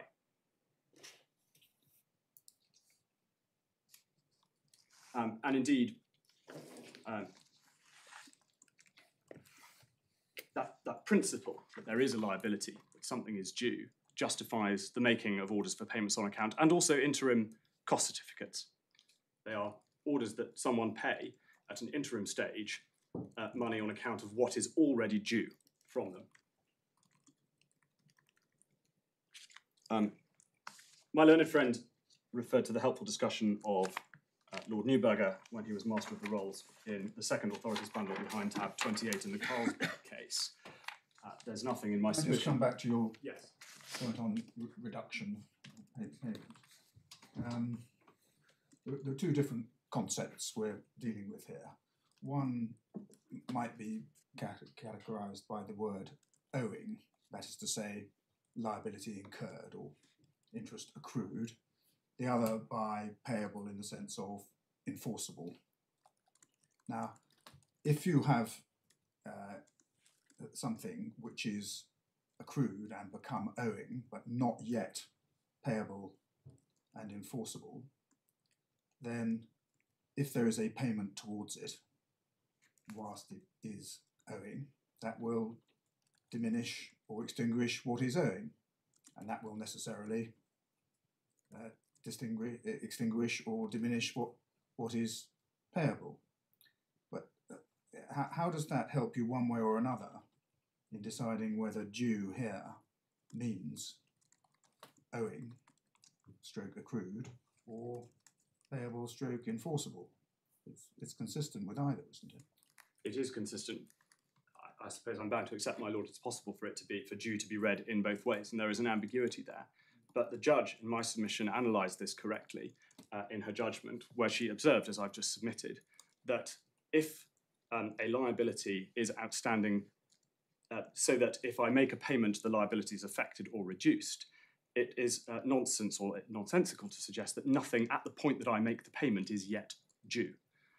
And conceptually, that in my submission is the better way of looking at it. If something does not become due until quantified, and incidentally, my lord, there's a difference between the point at which a cost order is quantified and the point at which it becomes enforceable, because of course the cost order will be pay within 14 days or such other date as the court may specify. Due, if due means the point at which there is quantification, but I can extinguish entirely and therefore prevent anything from becoming due at that point at all by tendering the total amount sought so that I extinguish the liability, the more natural reading of the phrase due is that it refers back to the moment that the liability is actually incurred, the liability crystallises. And when we look at the policy arguments in my submission, they will reinforce that reading, which is, of course, the reading that was adopted by the judge.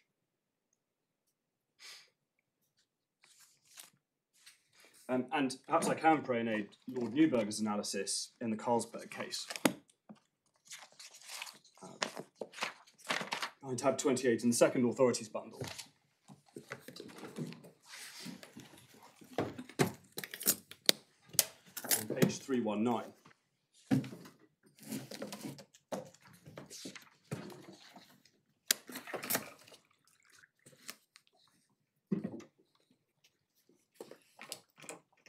And this is Lord Neuberger considering the meaning of the words due and the phrase become due through the lens of their ordinary and natural meaning. And at paragraph 39, as my learned friend identified, said that due would normally be understood to mean the amount which is to be paid, i.e. a present debt. In order for costs to be assessed, of course, establishes a present debt. It makes something due. And then in paragraph 40, he suggested that the natural meaning of the phrase become due is become liable to be paid. And of course, interest becomes liable to be paid from the moment of the costs order being made. That is the effect of Hunt's case affirmed and clarified in Thomas and Bunn.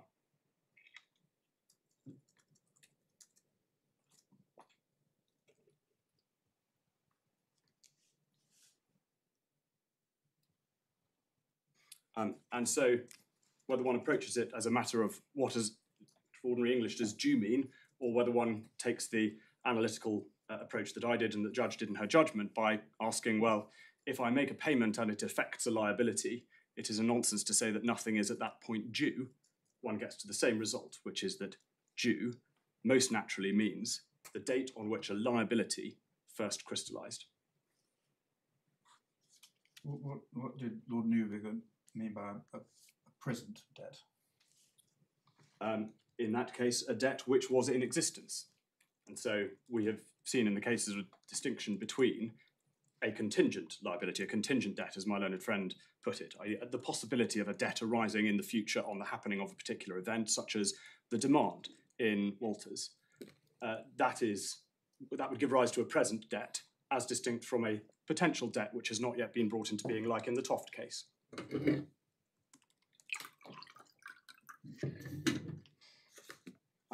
And turning finally to what my learned friend says about the word arrears, as we've seen, this has worked its way into section 24, subsection 2, through the process of consolidation.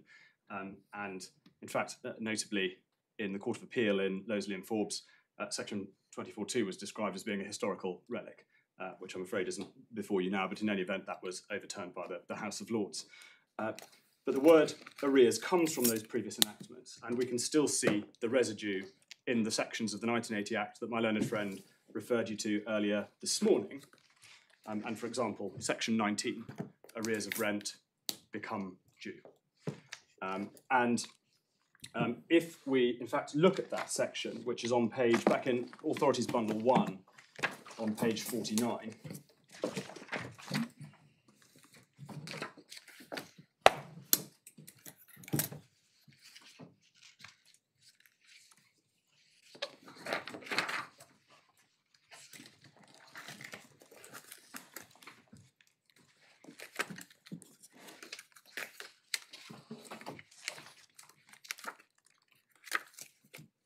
there's an interesting point of linguistic distinction between this and section 24.2. What it says is, and of course this applies only to action and not action and enforcement like 24.2, but what it says is that no action shall be brought to recover arrears of rent or damages in respect of arrears of a rent after the expiration of 6 years from the date on which the arrears became due. And the distinction is with section 24, subsection 2, which doesn't use the word arrears in the second clause. I'm on page 52. It says, no arrears of interest in respect of any judgment debt shall be recovered after the expiration of 6 years from the date on which the interest became due, but not from which the arrears became due.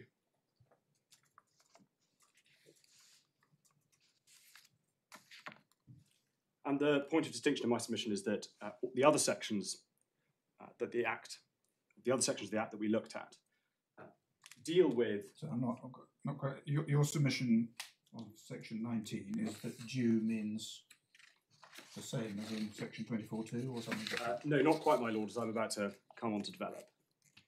I'm noting, just for the time being, that section 19 bites on the point on the date at which the arrears became due, whereas section 24 bites on when the interest became due, not when the arrears became due. I understand you've drawn that distinction, but so far as the word due is concerned, what do you say it means in section 19?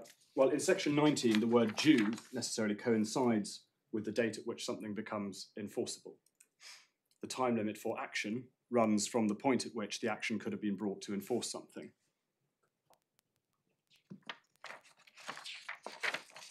Now, there's necessarily a difference in section 24 because, as I've indicated, a costs order will become enforceable after it has been made, because it will ordinarily order that that costs be paid within 14 days or 28 days or some other date. So the order tells someone to do something, the interest is due, but it doesn't become enforceable until after the expiry of the period of time within which they must pay it. Well, it's quite common in the course of heavy litigation for costs orders not to be payable, or indeed to be assessed immediately. Well, of course, I accept that. You're treating as a typical costs order one which is immediately assessed and gives a time for payment. But of course, we're familiar with those. But there are many costs orders at interlocutory stages of heavy litigation, which are going to have to await assessment at the conclusion of the litigation, which may itself be more than 6 years after the order's been made. Yes, I accept that, my lord, but in those cases, the interest nonetheless becomes due before the point at which the cost order becomes enforceable. Yes. And that is necessarily the difference about section 24, and the reason why the word enforceable is used, to draw a distinction between the point in time at which one can bring an action for one's costs, or likely one can enforce one's costs, and the earlier date on which they actually became due. So the draftsman contemplates clearly costs becoming due before it is possible to enforce them by action. And that is the difference between this section and all of the other sections that use the phrase due. So those are section 19, section 20, and section 22, because they are dealing with time limits on actions, and time starts to run from when something becomes enforceable. So in those cases, in the other sections, due means that an action can be brought. Something is enforceable. In section 24, it means something different necessarily, because something can be due even though it is not enforceable.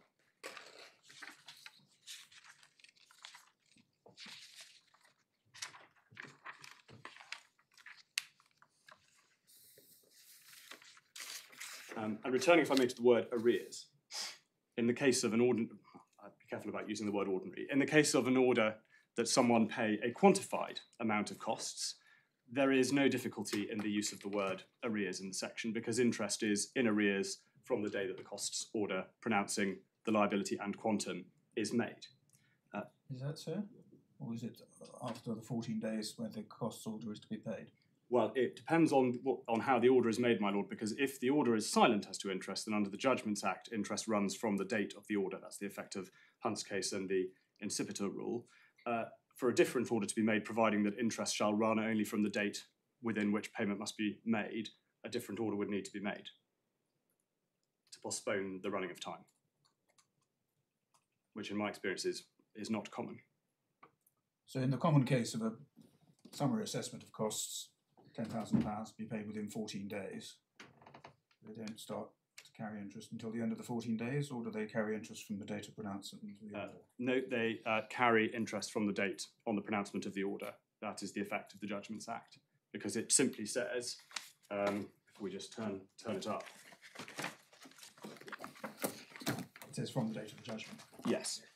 And so strictly speaking, after the 14 days, there should be some interest paid. Strictly speaking, yes. In practice, I think it is rarely pursued.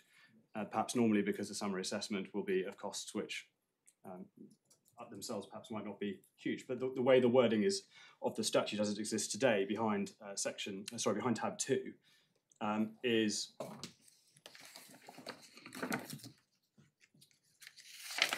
every judgment debt shall carry interest from such time as shall be prescribed by the rules of the court.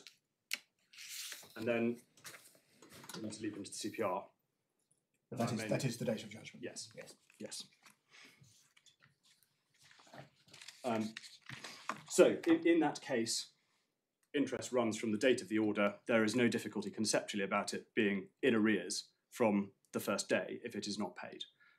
The difficulty is that where the order is for costs to be assessed, then my learned friend says, well, there are no arrears until it has been quantified. In my submission, that is not conceptually correct. The order pronounces a liability to pay interest, and just as a pronouncement of an order to pay a quantified amount of costs, interest runs from that date and becomes in arrears every day it is not paid.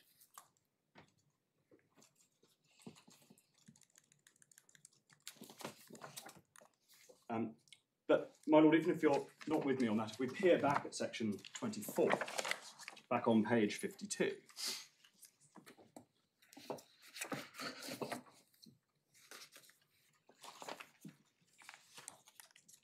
the wording is, as we've seen, no arrears of interest in respect of any judgment debt, no arrears of interest shall be recovered after the expiration of 6 years from the date on which the interest became due. So even if my learned friend is right that that interest can only be arrears after it has been quantified, nonetheless, what the draftsman refers to in section 24.2 is not the date on which the arrears became due, but on which the interest became due.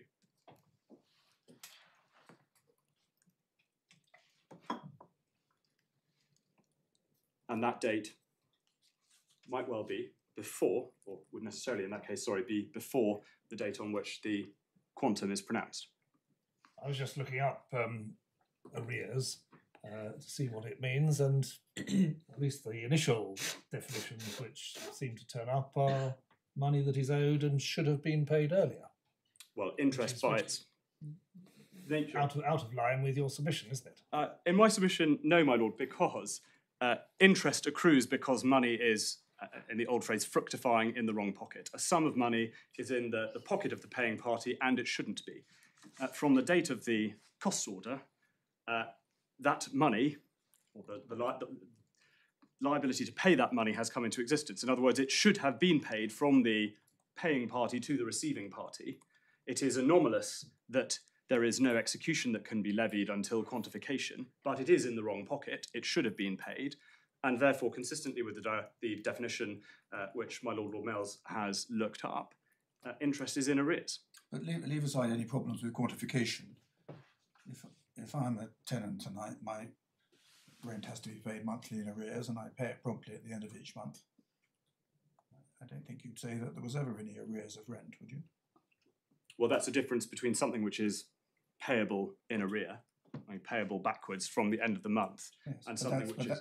That, as a matter of normal language, you wouldn't say that there was any arrears of rent. No. If it was paid promptly, because arrears is by reference to when it becomes payable, not when it's been accruing over the course of the previous month. I Indeed, think that's my Lord's point about normal use of language. See, but in that case, the tenancy agreement will stipulate or provide that rent shall be paid at the end of the month, looking backwards. So it is in respect of a period that one has enjoyed possession of a particular property, but there is no liability to pay it until the end of the month. You pay for what you've had rather than what you are going to have, and so there is no rent can be said to be in arrears until the contractual payment date has arrived. No, it's accrued, but it's not in arrears. Well, I'm not sure, my Lord, necessarily conceptually that it has accrued, because if I am a trespasser, I go into possession of land, then I incur a daily liability for every day that I'm wrongfully using the land. But if actually my tenancy agreement says I enjoy the land and I pay after the end of each month, nothing has accrued until the end of each month, contractually. That's what the parties have agreed. I will enjoy the land for the month and then I will pay for it. But there's no accrual. Well, I'm not sure about that, but posit posit a tenancy which says that rent shall accrue from day to day and be payable at the end of each month in arrears. Then rent would, I suppose, be payable in arrear, but no rent would have become due on each day of each month. It would only become due at the end of the month when the contractual payment date arrives. Not on your interpretation of due. Well, my lord, in my submission... Accrued, due, i.e. accrued as a liability day by day during the month, but not payable until the end of the month. But the critical conceptual difference here is that a judgment debt brings into existence a liability to pay from the first day and accrues thereafter. The tenancy agreement situation that we're dealing with here doesn't involve any liability coming into force until the end, or coming into effect until the end of the month. And that's the Barclays Bank and Walters situation, where this court held that due means become payable in accordance with the contractual terms that the parties have agreed. From that moment onwards, it is in arrears. But in the case of a judgment debt, that is not the situation, because something becomes due from the moment of the judgment, which brings the debt into existence.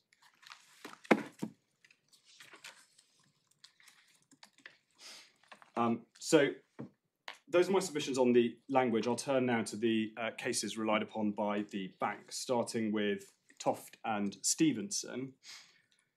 I don't think we necessarily need to turn it up because my learned friend went through it thoroughly.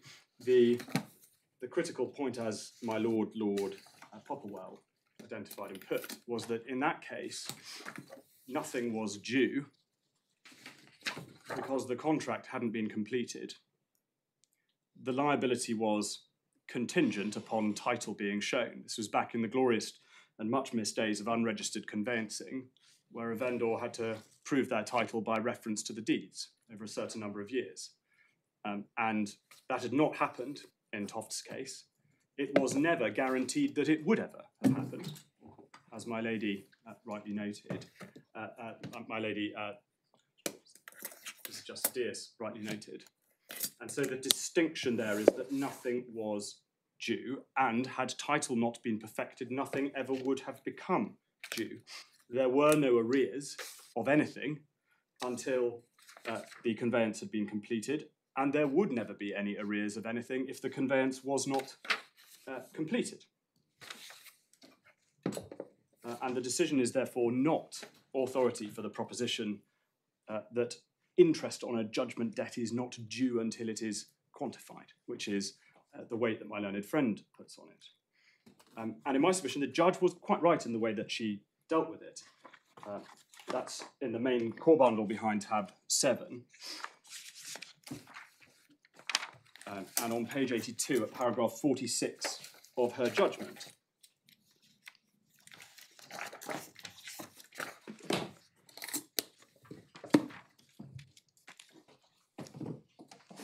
She there correctly summarised the facts. She observed that the critical feature of the case was that the Court of Appeal held the right to receive the purchase price could not accrue until title had been perfected, which on the evidence it had not. And what she then said was that interest might then be backdated, but not until and unless it became due by completion of the contract. And my learned friend criticises the judge on the basis that it appears from her judgment that she distinguished the case because it was about a different factual scenario, but it is clear from her judgment and also from the argument below that the judge fully understood that the case was not binding on her because it simply didn't apply. If we just quickly turn up the supplemental bundle and go to tab 9,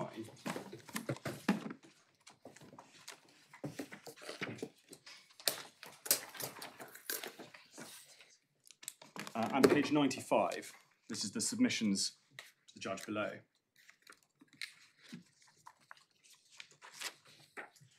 And at B and C, you will see what the judge said in argument about this.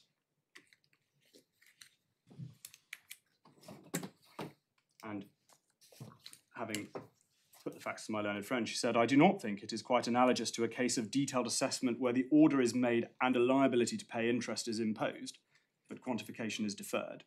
So she's correctly distinguishing the case in my submission. And if we look at what Mr. MacLeod submitted next at D, he submitted that the obligation came into existence at the point at which the contract entered into. But of course, the judge recognised that that was not right. That was not what the facts were in Toft. There was no obligation to pay from the moment of the contract, only from the moment that title was shown and the contract completed, which had not happened.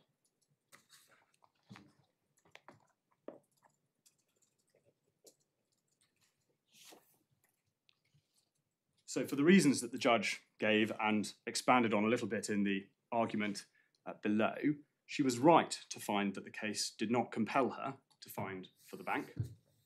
And for the same reasons in my submission, the authority is of no relevance, or certainly not binding on the, it does not compel the Court of Appeal today to find in favour of the bank for those reasons. So that the reference in the last sentence of Lord Justice Turner's judgment to upon completion interest becomes due, although to be calculated from the inception of the contract, is to be interpreted on the footing that there was in that case a contractual right to interest from the date of contract to the date of completion, if, but only if, which was a contingency, yes, completion took place. That may have been what the facts that were before the court here, but unfortunately neither of the reports make that clear. But the critical point, as my Lord Popplewell identified, is on page 86, behind tab 12 of that authorities bundle, where Lord Justice Turner said, now when did the present right accrue to the plaintiff? That must depend upon the time when the title was shown upon the original contract. For the money did not become payable on the 30th of May 1811, the right would accrue upon the title being perfected by evidence. So as my Lord Males put it in argument, this is a case of prematurity. Nothing was due. There was no right to an unpaid vendor's lien, and no right to have anything charged over the land. And so it doesn't help us. The next case, Barclays and Walters,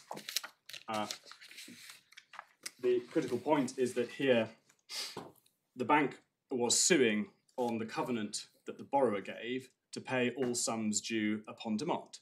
And what the court found in that case was that interest was to be added half yearly to the principal.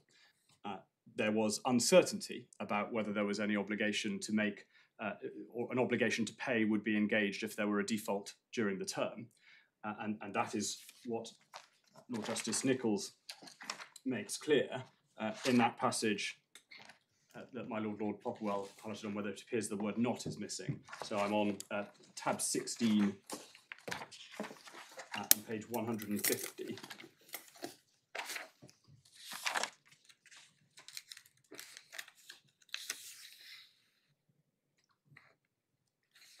So for want of evidence, the Court of Appeal held that it seems to me, Lord Justice Nichols held, it seems to me that it is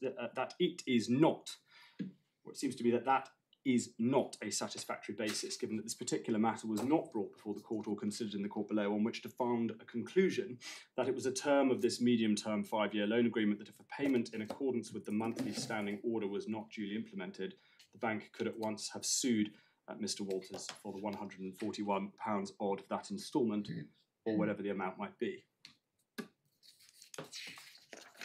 The bank was suing on a particular covenant to pay on demand, and what the case is authority for is the proposition that for the purposes of section 20, subsection 5 of the Limitation Act, there are no arrears of interest on a mortgage until the contractually agreed time at which it falls due.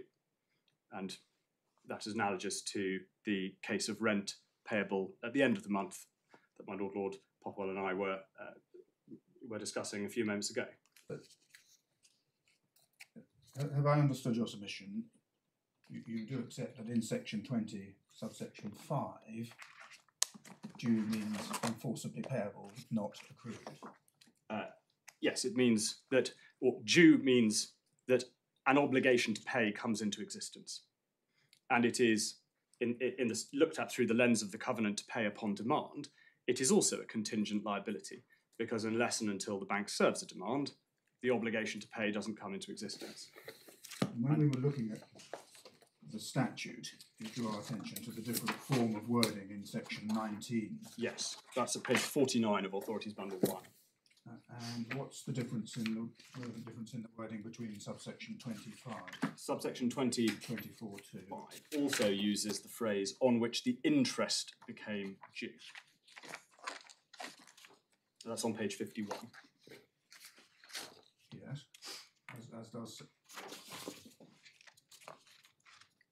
As does 22 subsection B, except. So the relevant, I'm looking at 51, the relevant wording of section 20 subsection 5 is no action to recover arrears of interest, ... shall be brought until expiration of the date on which interest became due.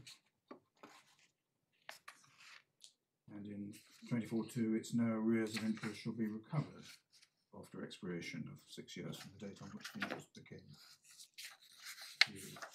due. Why does due mean something different in the two sections?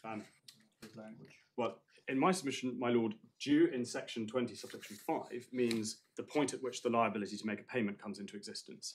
Due in section 24, subsection 2 also means the date at which a liability to make a payment comes into existence.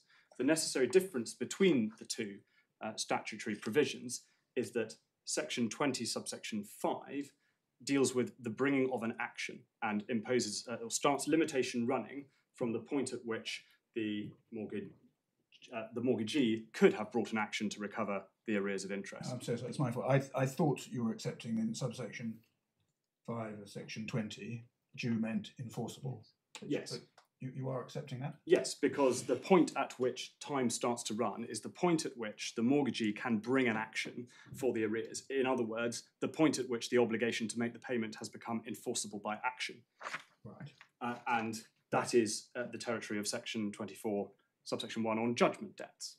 So time starts to run. But due in section 24(2) means something different. Yes, my lord, necessarily, as I've... What is your explanation, either as a matter of policy or as a matter of the wording of the two subsections, on why it should mean something different in the two subsections? So let me be clear about what I'm saying conceptually, my lord. Just taking for the time of section 20, subsection 5 and 24, subsection 2, yes. In both cases I say that the word due refers to the moment that a liability to pay something has crystallised.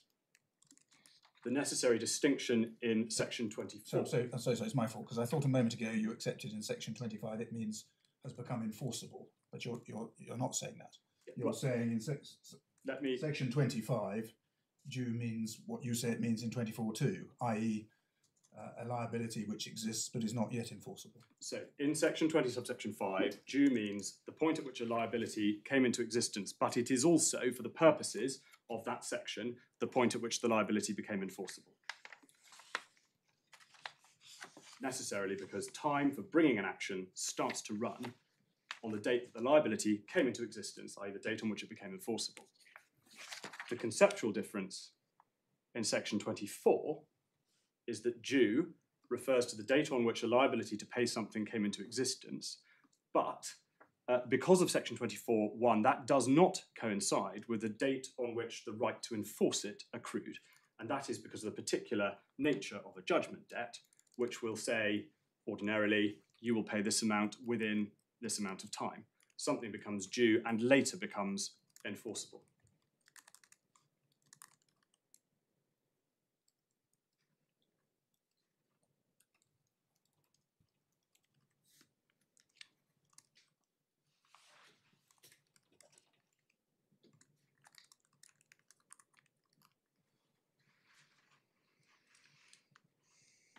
My fault, I'm still not quite grasping it. But both sections talk about an action to recover arrears of interest. Section 24, subsection 2, doesn't talk about action, it just talks about recovery, and because of the House of Lords decision in Lowesley and Forbes, we know that that refers to recovery by action or execution. I see. So section 24(1) starts time running from the date on which something becomes enforceable. I'm following. So it's the essential distinction in the wording is that subsection 5 of section 20 involves an action, which will necessarily mean an entitlement to Exactly, yes. to pay. Quite similar. I'm And sorry, incidentally, I'm being slow. I'm there now. even on the bank's case, the word due in section 24, subsection 2, does not mean enforceable. Their case is that a liability to pay costs becomes due at the date of the final certificate which pronounces the costs. But of course, the final certificate will say this amount is to be paid within 14 days. So even on the bank's case, your liability to pay costs doesn't become enforceable for some time after it has become payable.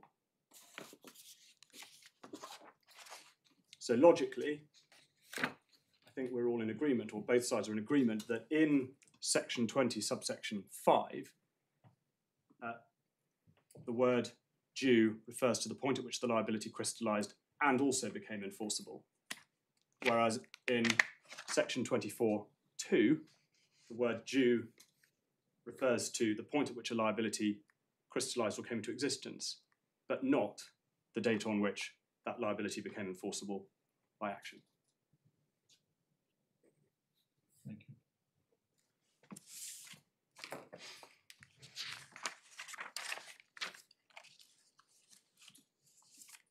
And that is why I say that the judge was right in the way that she dealt with Walters, which we see in paragraph 45 of her judgment on page 81.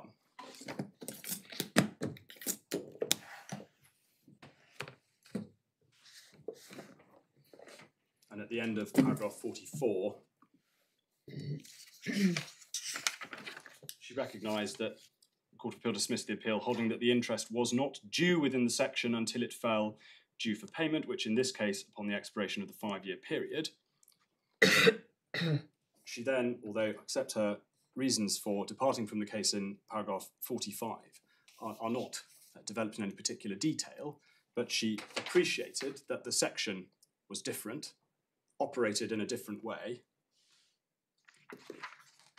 and was not binding on her to conclude that due in section 24, subsection 2, necessarily coincided with the point at which something was either enforceable or had become quantified. And just in that connection, my lords, my lady, if you turn to paragraph 15 of her judgment, over on page 76, she addresses, again very briefly, the other periods of the Act that we've been looking at. And at paragraph 16, she notes correctly that all of those are directed at the bringing of suit rather than the process of execution. And she correctly had latched onto the fact that in all of those cases, there was a coincidence of time when something became due and when something became enforceable, which was not the case in section 24. And so, again, my submission, the judge was right to find that that decision was not authority for the proposition that was urged on her by the bank, and nor does it require this court to make that finding either.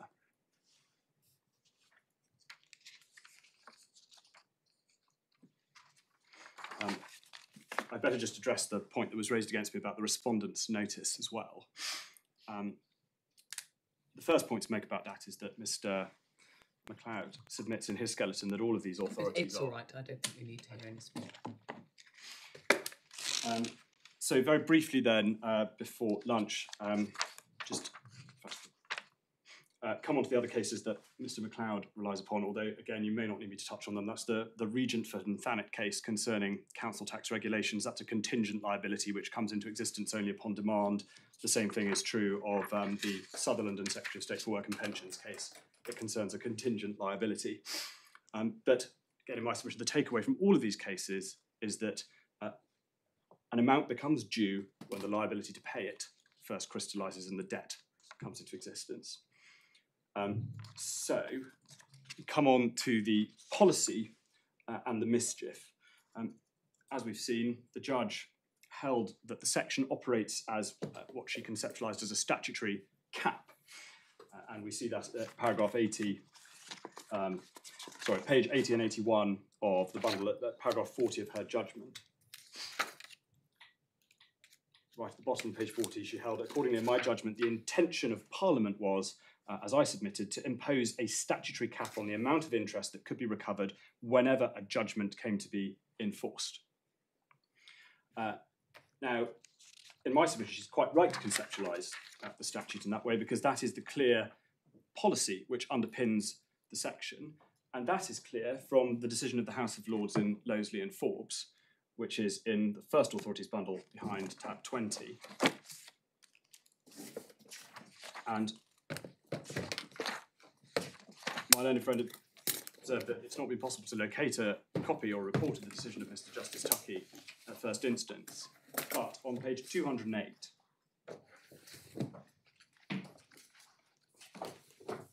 Lord Lloyd explains what Mr. Justice Tuckey had concluded at first instance. And at C, the first question is whether section 24(1) bars execution of a judgment.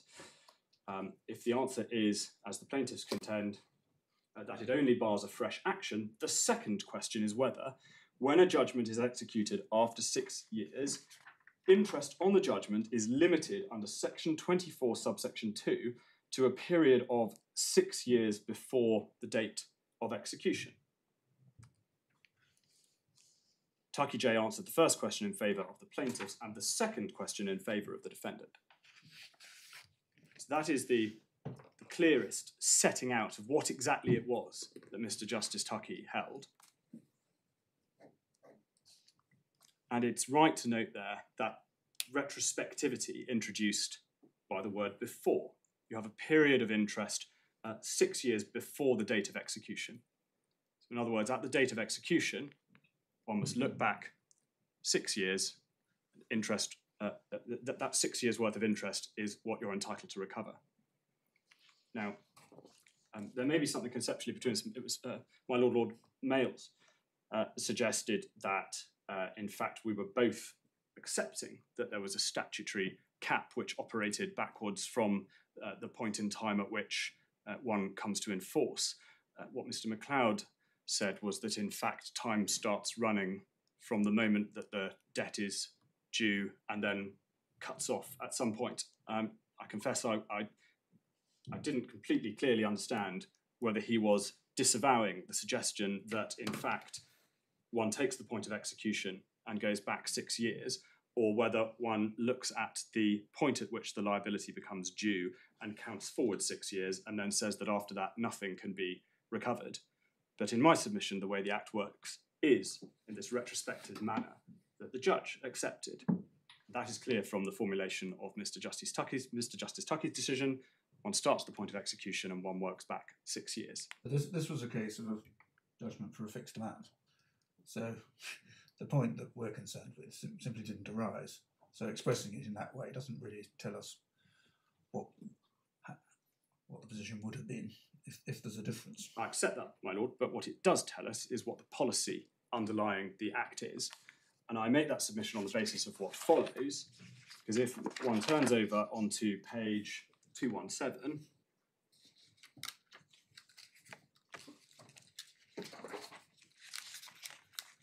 Lord Lloyd there accepts that Mr. Justice, or prefers the decision of Mr. Justice Tuckey, limiting to a period of 6 years. And then his lordship goes on to consider the argument about section 32. What he holds is that section 32 of the 1980 Act does not extend time for the purposes of execution under section 24, subsection 2 of the Act. It only extends time for bringing an action on a judgment under section 24, subsection 1. So in other words, the House of Lords was untroubled by the conclusion that it reached that even where a judgment debtor fraudulently conceals some fact relevant to enforcement, it doesn't matter. At the point of enforcement, one still is only allowed to go back 6 years. And that conclusion in my submission does reinforce what I said below, and what I say here is the policy underpinning the Act, which is to place, for the benefit of judgment debtors, a 6-year cap on the amount of interest that can ever be recovered on a judgment debt, working backwards from the point of enforcement. And that's what the judge accepted. So what is the policy? The policy, my lord. Why should judgment debtors, even with the benefit of concealment, because Section 32 doesn't apply, have a 6-year cap from the date of the order, rather than from the date of the obligation to pay? Because, my lord, what it does is to encourage creditors to enforce their judgments with alacrity. Well, hold on. Okay, take these one at a time. The judgment creditor can only do that in the situation we're concerned with once the assessment's taken place. So having it run from an earlier date is unfair to the judgment creditor in that respect. It's not that policy consideration of use it or lose it, which is one of the themes one sees in the policy, encouragement of those who have debts to pursue them promptly. It doesn't apply, I accept, or that policy justification doesn't work in this particular case. I say the judge found that doesn't matter because any injustice created by delay can be substantially remediated by applying for and obtaining interim cost certificates during the assessment.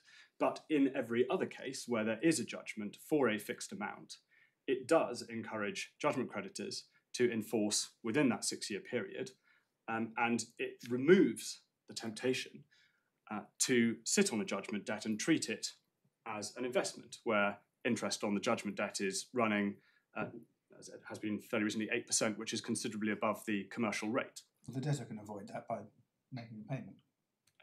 Yes, I suppose that is also the case, my lord, but that is, were that the case, Parliament would not have imposed any limitation at all on recovery of interest on a judgment.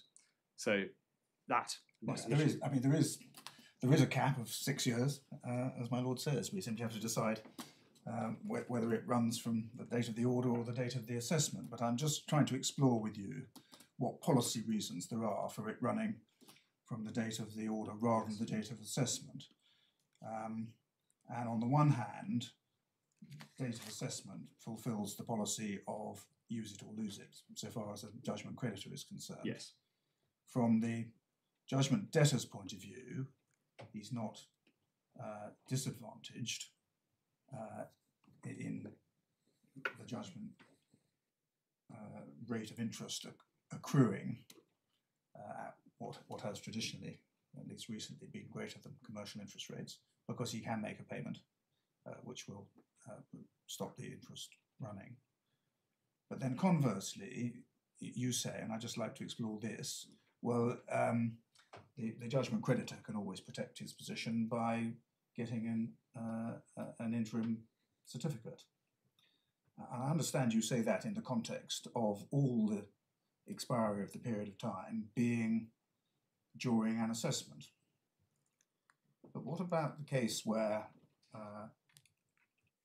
at an early stage of a claim, there's an application to amend and an order is made that the costs of an occasion by the amendment or costs thrown away are to be paid by the amending party in any event? It's not possible to make an assessment at that stage, and in the normal way, costs won't be assessed until after the action's over, indeed after any appeals are over, which may well be 6 years after that order's been made. How does the judgment creditor, who's had to pay his legal advisors those costs and he's out of the money, protect himself against that? I think there are a number of responsible orders. First of all, as you've said, in the ordinary way, the cost won't be assessed until the conclusion of the proceedings, but it is still an order for costs to be assessed, on which detailed commencement can be commenced. Now, in the ordinary way, it isn't, but that is by convention and not by anything in the rules. There is nothing preventing someone with an interlocutory cost order from commencing assessment during the proceedings, in particular if they were running up against the period of limitation, or if they were running up against the 6-year cap. There would be nothing objectionable about them doing that. And the second point is that if... there might be, if the litigation's still ongoing, the other party would say there's no point having an assessment now. The overall position may be that I'm entitled to much more in the way of costs. But, my lord, if the 6-year cap were running out, that argument would lose its force, because the person who's been ordered to pay the cost of amending would say, well, in the ordinary way, you might be right, but if we don't do this now, we risk losing interest that we would otherwise be entitled to recover. Therefore, we are doing it now, and the interest of justice in that situation, I submit, would point very firmly to allowing a detailed assessment to commence. And what would happen if the other party say, well, you can't tell what the costs have been thrown away by the amendment until we've had the trial and see which arguments succeed and which lose.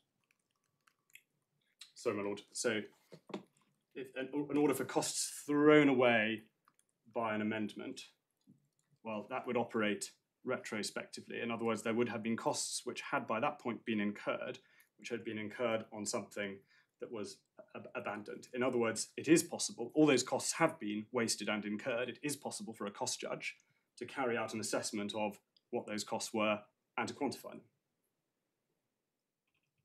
It would be a question for the cost judge, but the files would all be available. It's just one of the many challenges which comes up frequently on detailed assessment. There's a cost order for a particular thing. The cost judges do their best to identify what the costs are and to make an order on a broad brush basis. But in principle, there is nothing stopping the party who has that costs order from commencing detailed assessment before they run up against the statutory cap. Don't look at that clock, it's wrong. 2 minutes to 1. Oh, I see. Thank you, my lady. Just to respond on these, right. Yes. to respond on these policy arguments, there are a couple of cases that I'd just like to take you to, but I think that probably won't take less than 2 minutes. So I wonder if now might be a convenient moment. Certainly.